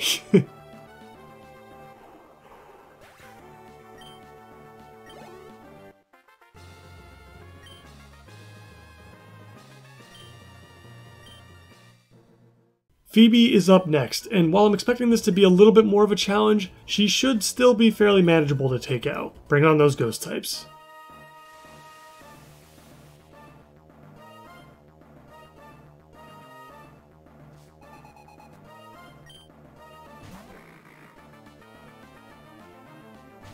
I lead with Gyarados to try and go for the Dragon Dance Earthquake sweep. This Dusclops loves leading with Protect, so the first one is always free. I go for another Dragon Dance, and Dusclops goes for Confuse Ray. And this is where I make the very greedy mistake of going for another Dragon Dance. See, because my physical attack is so high right now, anytime I hit myself with Confusion, it's going to be a very, very bad time for me. Not only that, but this Dusclops also could have used Curse at any time, which would essentially block my Gyarados from sweeping the whole team, as I would have had to switch him out at some point. Luckily, for some reason, I'm never punished, and I'm able to get past this first Dusclops and go on to sweep the rest of Phoebe's team with Earthquake. 3 Dragon Dances was completely unnecessary, and I should have just went for Earthquakes sooner. In fact, I wouldn't have been surprised if only a single Dragon Dance could have gotten the job done, with Gyarados' already insanely high attack stat. Don't play this fight the way that I did. I could have easily been punished by this and would have been forced to play from behind. Remember, her Pokemon aren't super threatening overall, at least offensively, so just don't get greedy. Chances are you won't need to take a whole lot of risks in order to bring her down.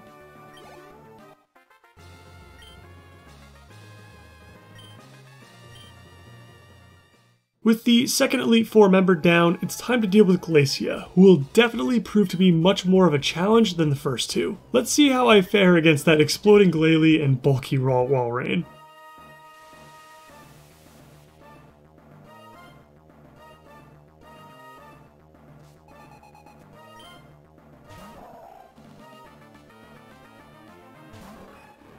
I lead with Manectric to take her first Celio out with a quick Thunderbolt.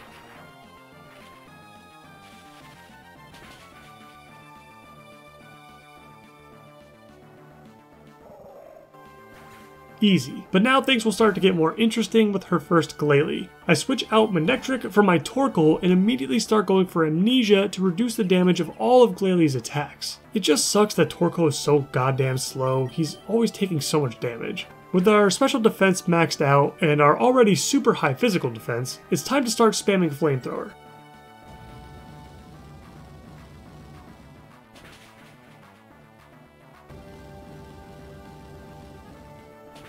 Glalie finally goes down as expected. Walrein comes out to start hitting us with Surfs. Looking back on this, I should have just taken Torkoal out here in favor of someone else, so I could later use him against her second Glalie and its Explosion. Surf just ended up dealing way more than I thought it would for having +6 special defense, and on top of that, I completely forgot that the Walrein has Thick Fat, which cuts my fire damage in half. Flamethrower was not dealing anything substantial, and I ended up deciding to sacrifice my Torkoal so I wouldn't put my other team members in as much danger by allowing a clean switch. Again, I do regret this heavily. Even though I wouldn't really be using Torkoal for any other fight, really, he still probably could have been saved anyway without much of an issue. With Torkoal now gone, I switch back into Manectric to take Walrein out with one last Thunderbolt. Afterwards, Glacia decides to go for her other Celio for some reason, instead of Glalie. I have no idea why. But another Thunderbolt from Manectric deals with it easily.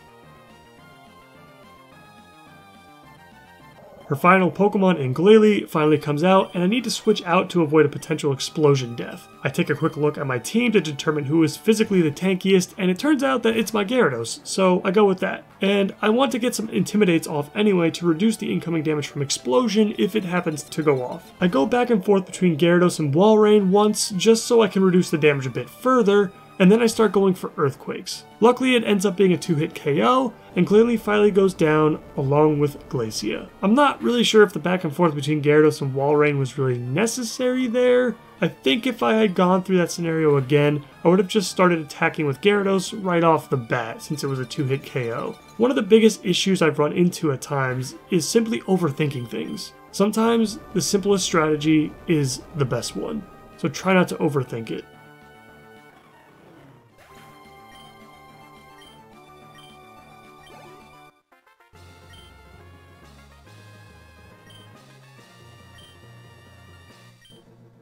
Next up is Drake and his dragon types. And if you remembered what I went over in the last episode, you'll know that this is going to be quick. But if you forgot, allow me to remind you.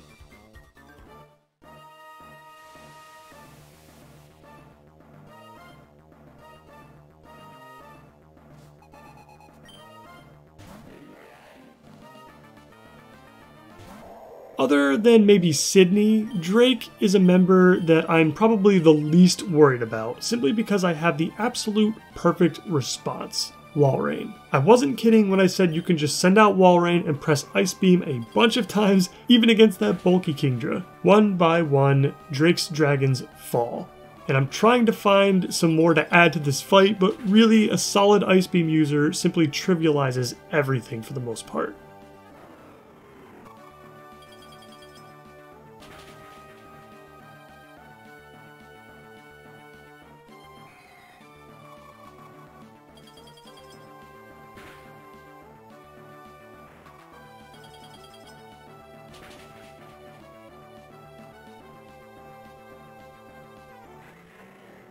And that's it. Drake is down, and now the only thing standing in our way is the champion.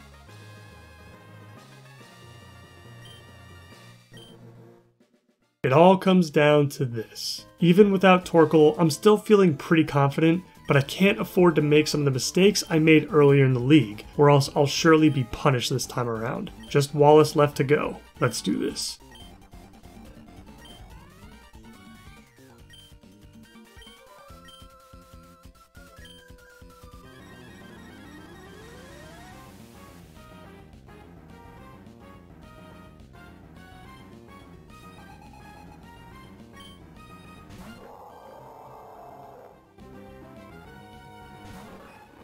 I lead with Manectric and quickly go for a Thunderbolt to greatly weaken the power of that water spout.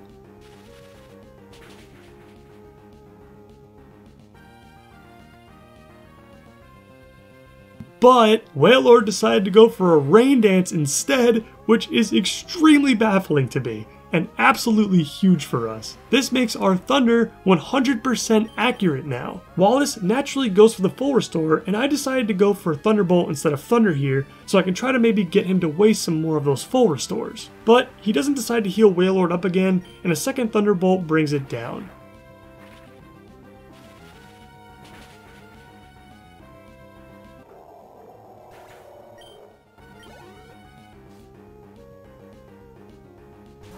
Wallace then sends in his Gyarados, which I've seen him do very often against electric types for some reason over Whiscash. I mean, I understand that Gyarados is pretty fast, and it comes packed with Earthquake, but it's just not worth the risk. And Whiscash is perfectly capable of bringing any electric type down with its immunity. One 100% accurate Thunder crushes Gyarados into the ground, and now that Whiscash finally comes out, and the plan now is to switch into Ludicolo to take him out. Ludicolo is a fantastic matchup for this because he takes Earthquakes very easily, and he can just heal up that damage he took while simultaneously taking down Whiscash with Giga Drain. What surprised me here though was that Whiscash actually survived the Giga Drain and hit another Earthquake. While I wasn't expecting this, it ended up being pretty good for me overall as Wallace uses another full restore on Whiscash instead of on one of his scarier Pokemon. He eventually goes down to his Surf to get rid of the remaining HP, and now Wallace sends in his Tentacruel. If I recall correctly, I think I mentioned that Tentacruel can be quite tough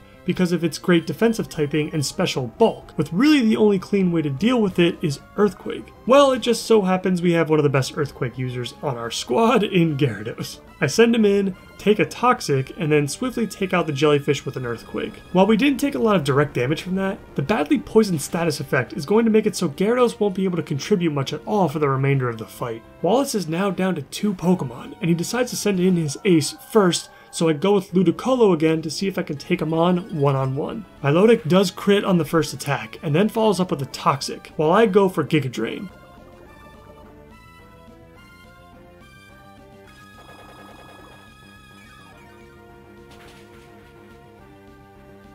It deals pretty decent damage, and I do heal for a bit, but I'm gonna have to use Rest here to remove the poison, and I do.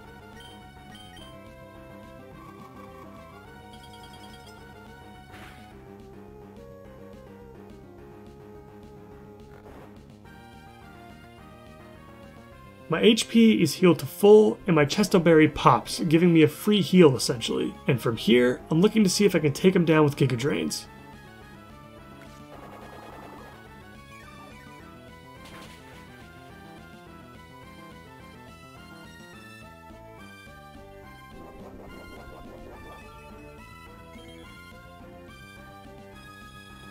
Now, after Milotic's Citrus Berry procs, I decide to go for Surf and Ice Beam first before I use Giga Drain again. This is so I don't bring Milotic low enough that Wallace would want to use a full restore on it. Once I think I'm finally in the range that I need in order for Giga Drain to kill, I use it, and Milotic goes down. A crit from that last Ice Beam would have been scary, but I don't think it would have killed anyway in this case. Wallace's final Pokemon comes out, and now it's time for Breloom to bring this one home. Breloom is just so goddamn good against this thing, and even if you don't use Breloom for anything else in this entire league, he's worth a spot on your league team specifically to deal with this Ludicolo. Ludicolo is just so annoying to bring down with that double team / Giga Drain combo, and Leech Seed for that matter. But Breloom is the perfect encounter for this. He resists every single one of Ludicolo's attacks and is immune to that Leech Seed. Several Sludge Bombs later, and Wallace's final Pokemon falls. And with that, this series is now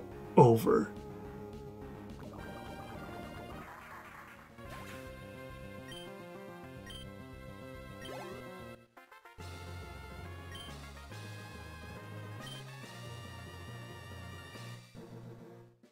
For those of you that have been watching from the very beginning, thank you for following me on this journey. I really hope that you found this series to be entertaining, but also helpful in some way. I really hope that you were able to learn something new. In the beginning of this final episode, you may have noticed that I had said, the road from Gen 3 Casual to Emerald Master continues instead of ends. And that's because my work is long from being done here. While this run was overall very clean, I still made a bunch of mistakes that I simply wasn't punished for, and I still have a lot to learn and a lot to discover. With a basic hardcore Nuzlocke of Pokemon Emerald under my belt for this channel, it's time to move on to other more complex and more difficult challenges. You guys have been so awesome with this challenge, and I can only hope that I see you in the next one. In the meantime, as always, please like the video if you liked it, and subscribe for more content like this. And let me know what other kinds of challenges you would like to see me try in the future. That's it from me. I'll see you next time.